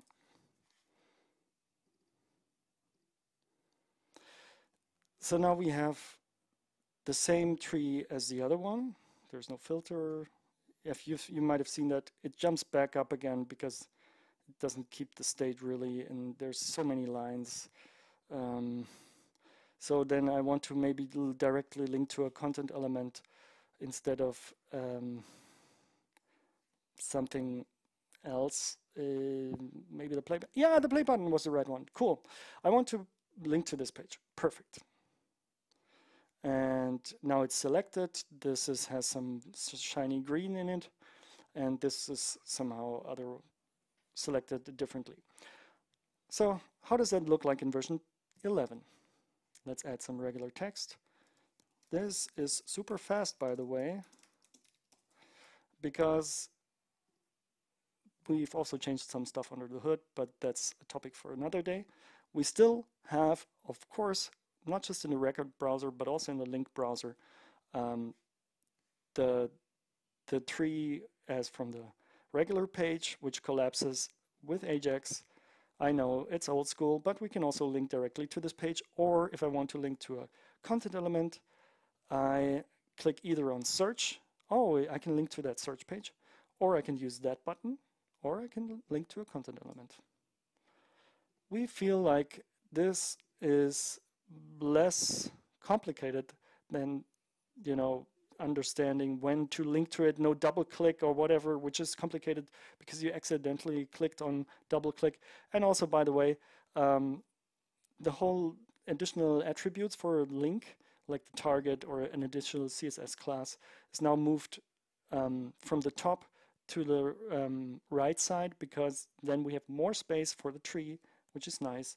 Oh, and of course, you can also collapse this one. You can resize it, and it saves its state as well. That's the page link handler. Maybe you've learned something new, because there are three page trees. So one huge change we've done visually is the list module. So we went through not just this linking pop-ups layers, but we also looked at the list module. So there are some things maybe you don't know yet about TYPO3, but the power users know that. If you're on a page with subpages, you can list the pages. You have other records in there. There's a plus icon. I believe you can add a record here. Then you have ... Oh, something goes up. Let me see. What is that? Hide record. What is this? Okay, I got it. What do we have here? Whoa, we have a lot more buttons. I don't know what these means. Move this page. Okay. This is a lot of icons. If I use the extended view, I get these icons all along, and I have icon hell. If you prefer this view, you must be really advanced for this. This tool called TYPO3. And on top, you could even go into the single table view. You can download this whole page and these records as a CSV file. You can also show more fields if you scroll back and then edit the subtitle for all these fields. Well, it's nice. Now we have a lot of icons here. And this might be a bit complicated. Also mind the search, which jumps up and down. You can do that, or let's have a look at version 11, because we've done a couple of different things and we're not at the end. First of all, you might have noticed some styling issues with the clipboard, or changes with the clipboard and the toggles, but also each table now has a download button and a show columns button, and the new record button has been lifted. So if I change new columns and I also want to show the subtitle, I can do that now. Can check, uncheck, toggle, and have that available here. And then the extended view button is gone, because we've decided to use a so-called additional menu for it. And with that, we have more space to explain these icons, because then I don't have to hover over all the icons again and understand what they do. So that's quite nice to hit the right spot. So there's so much more in the list module. Let's say download. You can download the 13 records, either the ones you've just selected or all the records. You want the records shown with English or the IDs. You can export them as JSON file if you want to, or CSV, and we also want to include more options to, or a hook so that extensions could actually create Excel exports. So we like that feature that it's built in right away. And of course, in the very end, the list module is much faster than in version 10 because we've also found a lot of unneeded database queries. So it should be faster. There's no percentage, but at least we know that we've optimized a lot of things. The more data you have, the faster, or the performance gain will be bigger. So then there's the info module. What's with the info module? Info module gives you some information about log, page tree overview, which is nice because you could filter and see all the URLs for these pages and subpages. And some things look similar and some things look a bit different because we now also have a small thing called layouts to see what actual layouts we have used for that is resolved for this page and the ones that is selected, and you can actually change the layouts right away. The backend layouts and the front-end layouts depends on your setup. This overview, this information module is quite helpful if you deal with an installation that you just need to get an overview with what's wrong or need to have support for. So I think these tiny small things are really nice. And we also have a couple of more ideas for multilingual in the info module. And let's put it this way, we still have a couple of more weeks to improve that module and to add new functionality. The redirects module. I know a lot of people complain when they have larger installations. There's no redirect. Let's add a redirect. Oh, that's nice, the page tree. We'll just add a random redirect. And you could even filter now. I don't have that enabled, unfortunately, to filter here for redirects that haven't been hit. So if you activate the redirect tracking, you have the possibility to say, hey, I added this redirect, but it was never used. So maybe we can just get rid of it. And we can actually sort this, and you have a better overview in the redirects module. But unfortunately, the live demo cannot show you that because it's a brand new installation.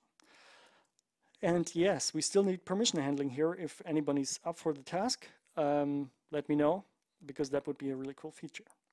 So number 8, the file tree, or maybe the folder tree. I don't know. You can access it through the file list module. So it's basically like a Windows Explorer style thing. And it's based on code that I've written 2006. And it's still working. And it just doesn't look like this other tree because it's in an iframe. It doesn't have a filter. And it doesn't have, well, it does have drag and drop, but you just don't see it. So in version 11, we decided to just use the same technology under the hood and just use the same tree for the folders, because then you can just search for audio and it shows you the folders with audio. But why is it showing content? Well, what happens is it also shows you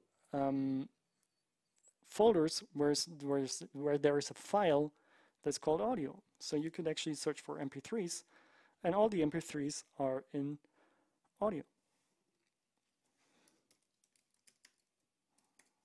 It works with everything you want to search. That's basically the file tree. We don't have an iframe anymore, and we can get rid of a lot of old code. And so there's a win-win-win-win-win situation for everybody. And most importantly, editors can finally use this properly, and the whole backend, not just the page tree, but also the file or folder tree look the same. There's the file list that we've seen, and I also want to quickly dive into that, because that's the file list in version 10. There's some buttons here. Okay, I think that's going up with thing. There's an extended view. Yeah, buttons. Whoa. So that's buttons. And there's no extended view because we also have the same functionality now as in the list module. Less options because most of the time these buttons are at the very, very bottom and it's very hard to understand. Things like display thumbnails is now on top because it was back there, down there. The search looks exactly the same as the other search fields. And the buttons have labels because now I understand that this one means upload files. Let's do that really quickly. Upload a couple of files. Let's upload a couple of files here.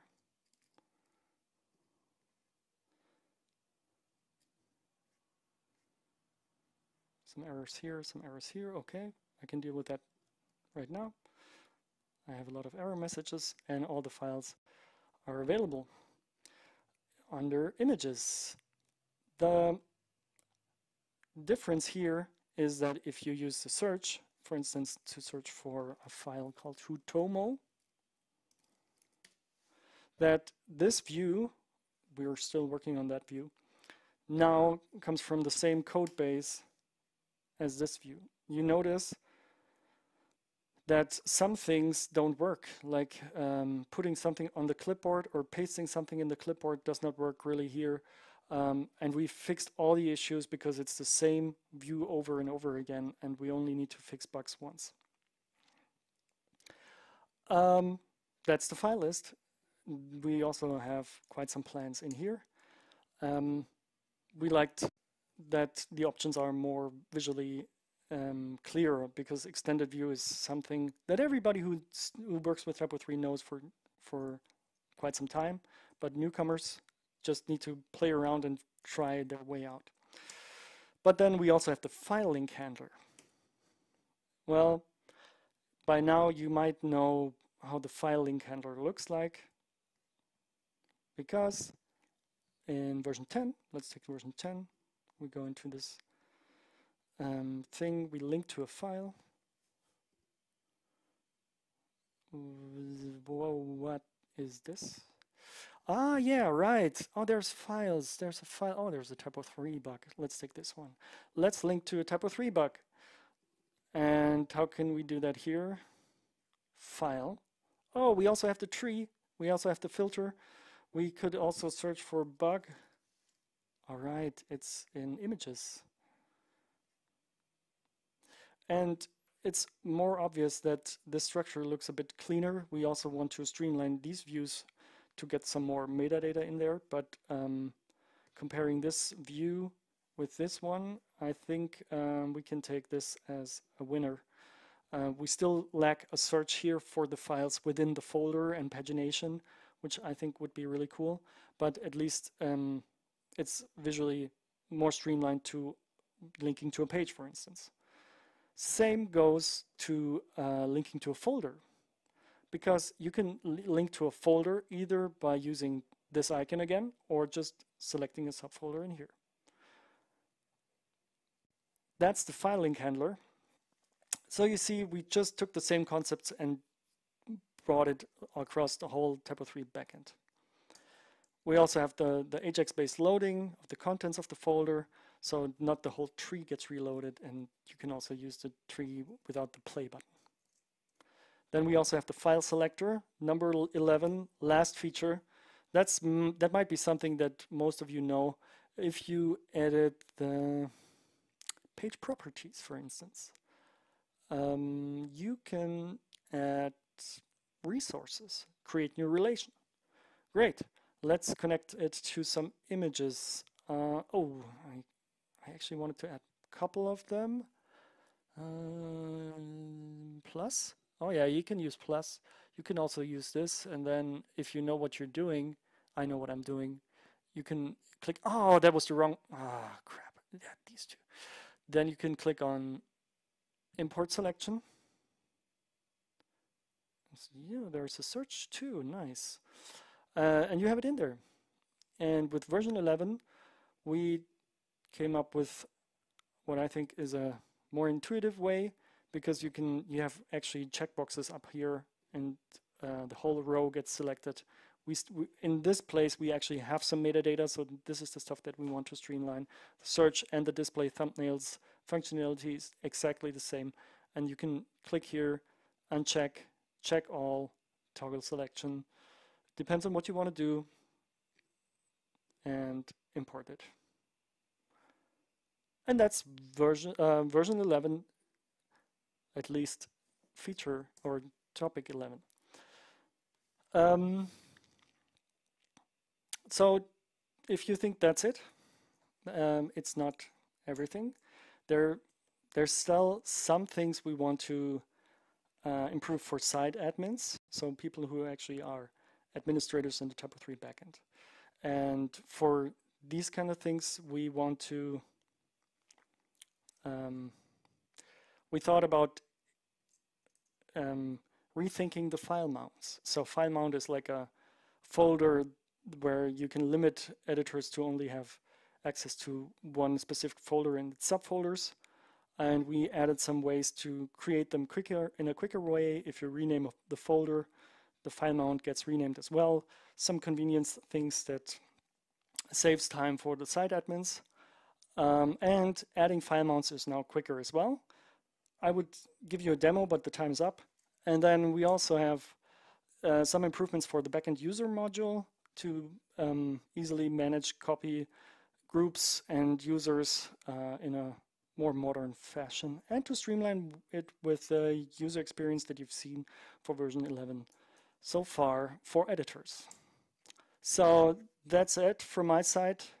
Happy version 11. Thanks to everybody who contributed their time, money, and thoughts in being a good discussion partner on what to improve.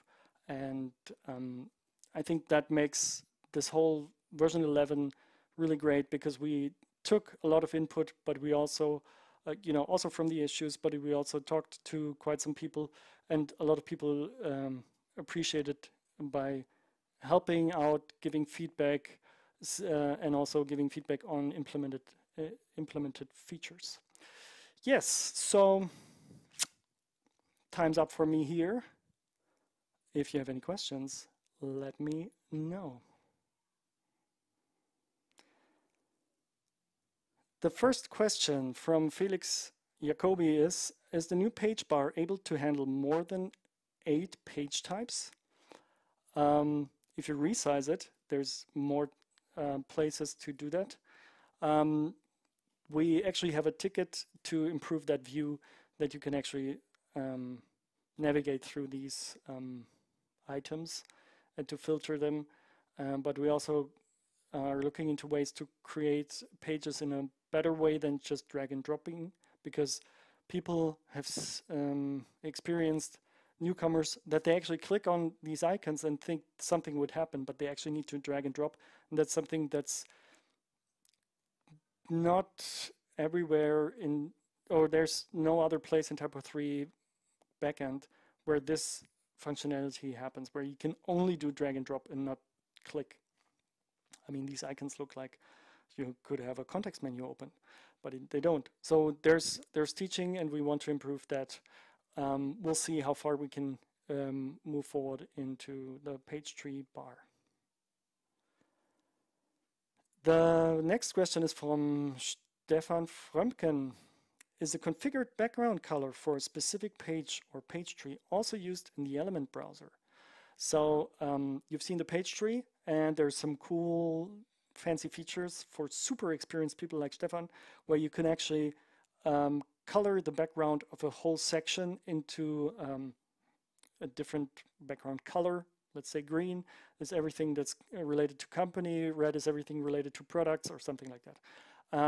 And this functionality, because we're still using the exact same code bases for all the trees, all the page trees, it's of course, the same background color that you configure. Except for one thing, because the element browser allows you to show more page trees than just the main page tree, because you can do some user tsconfig options.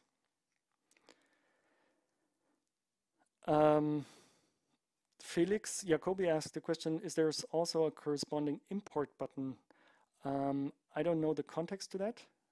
I think it's related to an export button or to a page tree button. I don't know. So I would need to have a bit more details here.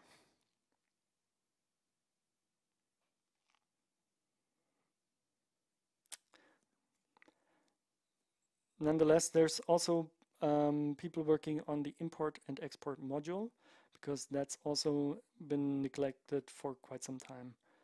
And I hope we can also see some more editor-related or site admin-related features. Frank Piccolin asked the question, is there still a bulk edit function in the new list module?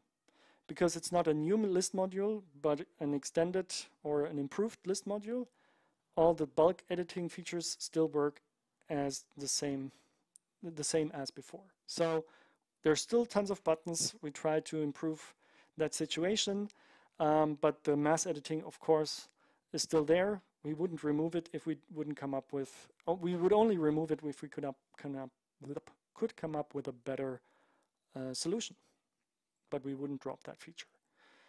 Coming back to the import button, there's a download table as JSON button in the list module, and Felix Jacobi asked if there is also a corresponding import button, and there's no corresponding import button because we would need to have a definition of what people want to achieve. I would say that sounds rather like an import-export feature.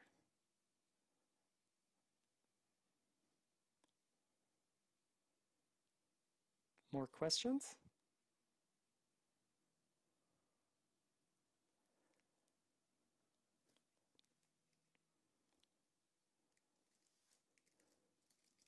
No.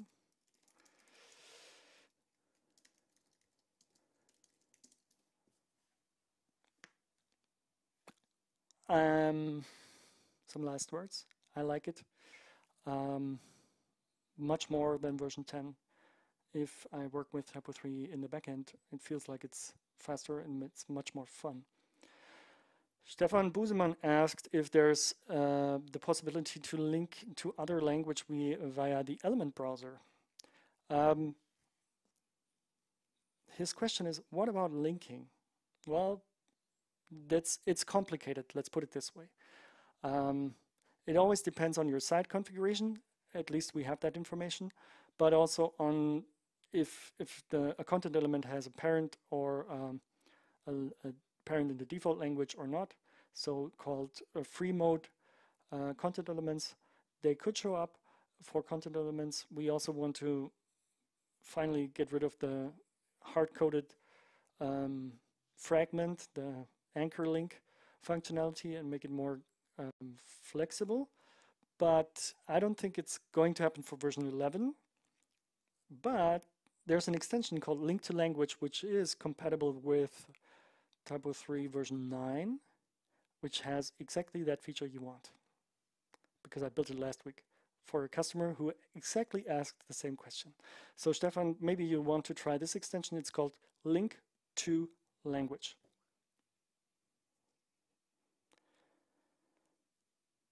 So Jonathan Irulian asked the last question for today. Is accessibility, authoring tool accessibility guidelines, ATAG, taken into account in these new features? Since almost a year, we now have a accessibility team, which is really cool because I'm no accessibility expert, and the accessibility team helped a lot to not just improve these features that we built, but also added features or like areas that we both worked on were collaborated or we collaborated on this to improve the situation of the current backend. So not just the parts that you've seen, but also other parts have improved in terms of accessibility. It's not related to these 11 things per se, but quite a lot of features have been looked into in terms of accessibility. For instance, the accessibility is looking into most commonly used features like the page module and the list module. They also did so with version 10. So version 10 and 11, we had improvements in accessibility for the login area. Version 10 also had the option for the page tree to be used with the keyboard only functionality in the module menu. And because we took that code basis and improved it and made it more flexible, all the functionality that we've seen in version 10 and 11 in terms of accessibility could be expanded, and we've automatically used all the improvements we've done there. So we take it into account. We talked to the accessibility team, but I'm no expert in terms of how good we are with some various accessibility guides and measures. Okay, so that was the last question. Thanks everyone for listening. I hope it wasn't too boring. I hope you're excited as I am to upgrade to version 11 in October, or at least be happy about using TYPO3 11 at some point in some day. Tell everybody about it and give feedback about the features, what you think and what could be improved. Thanks a lot.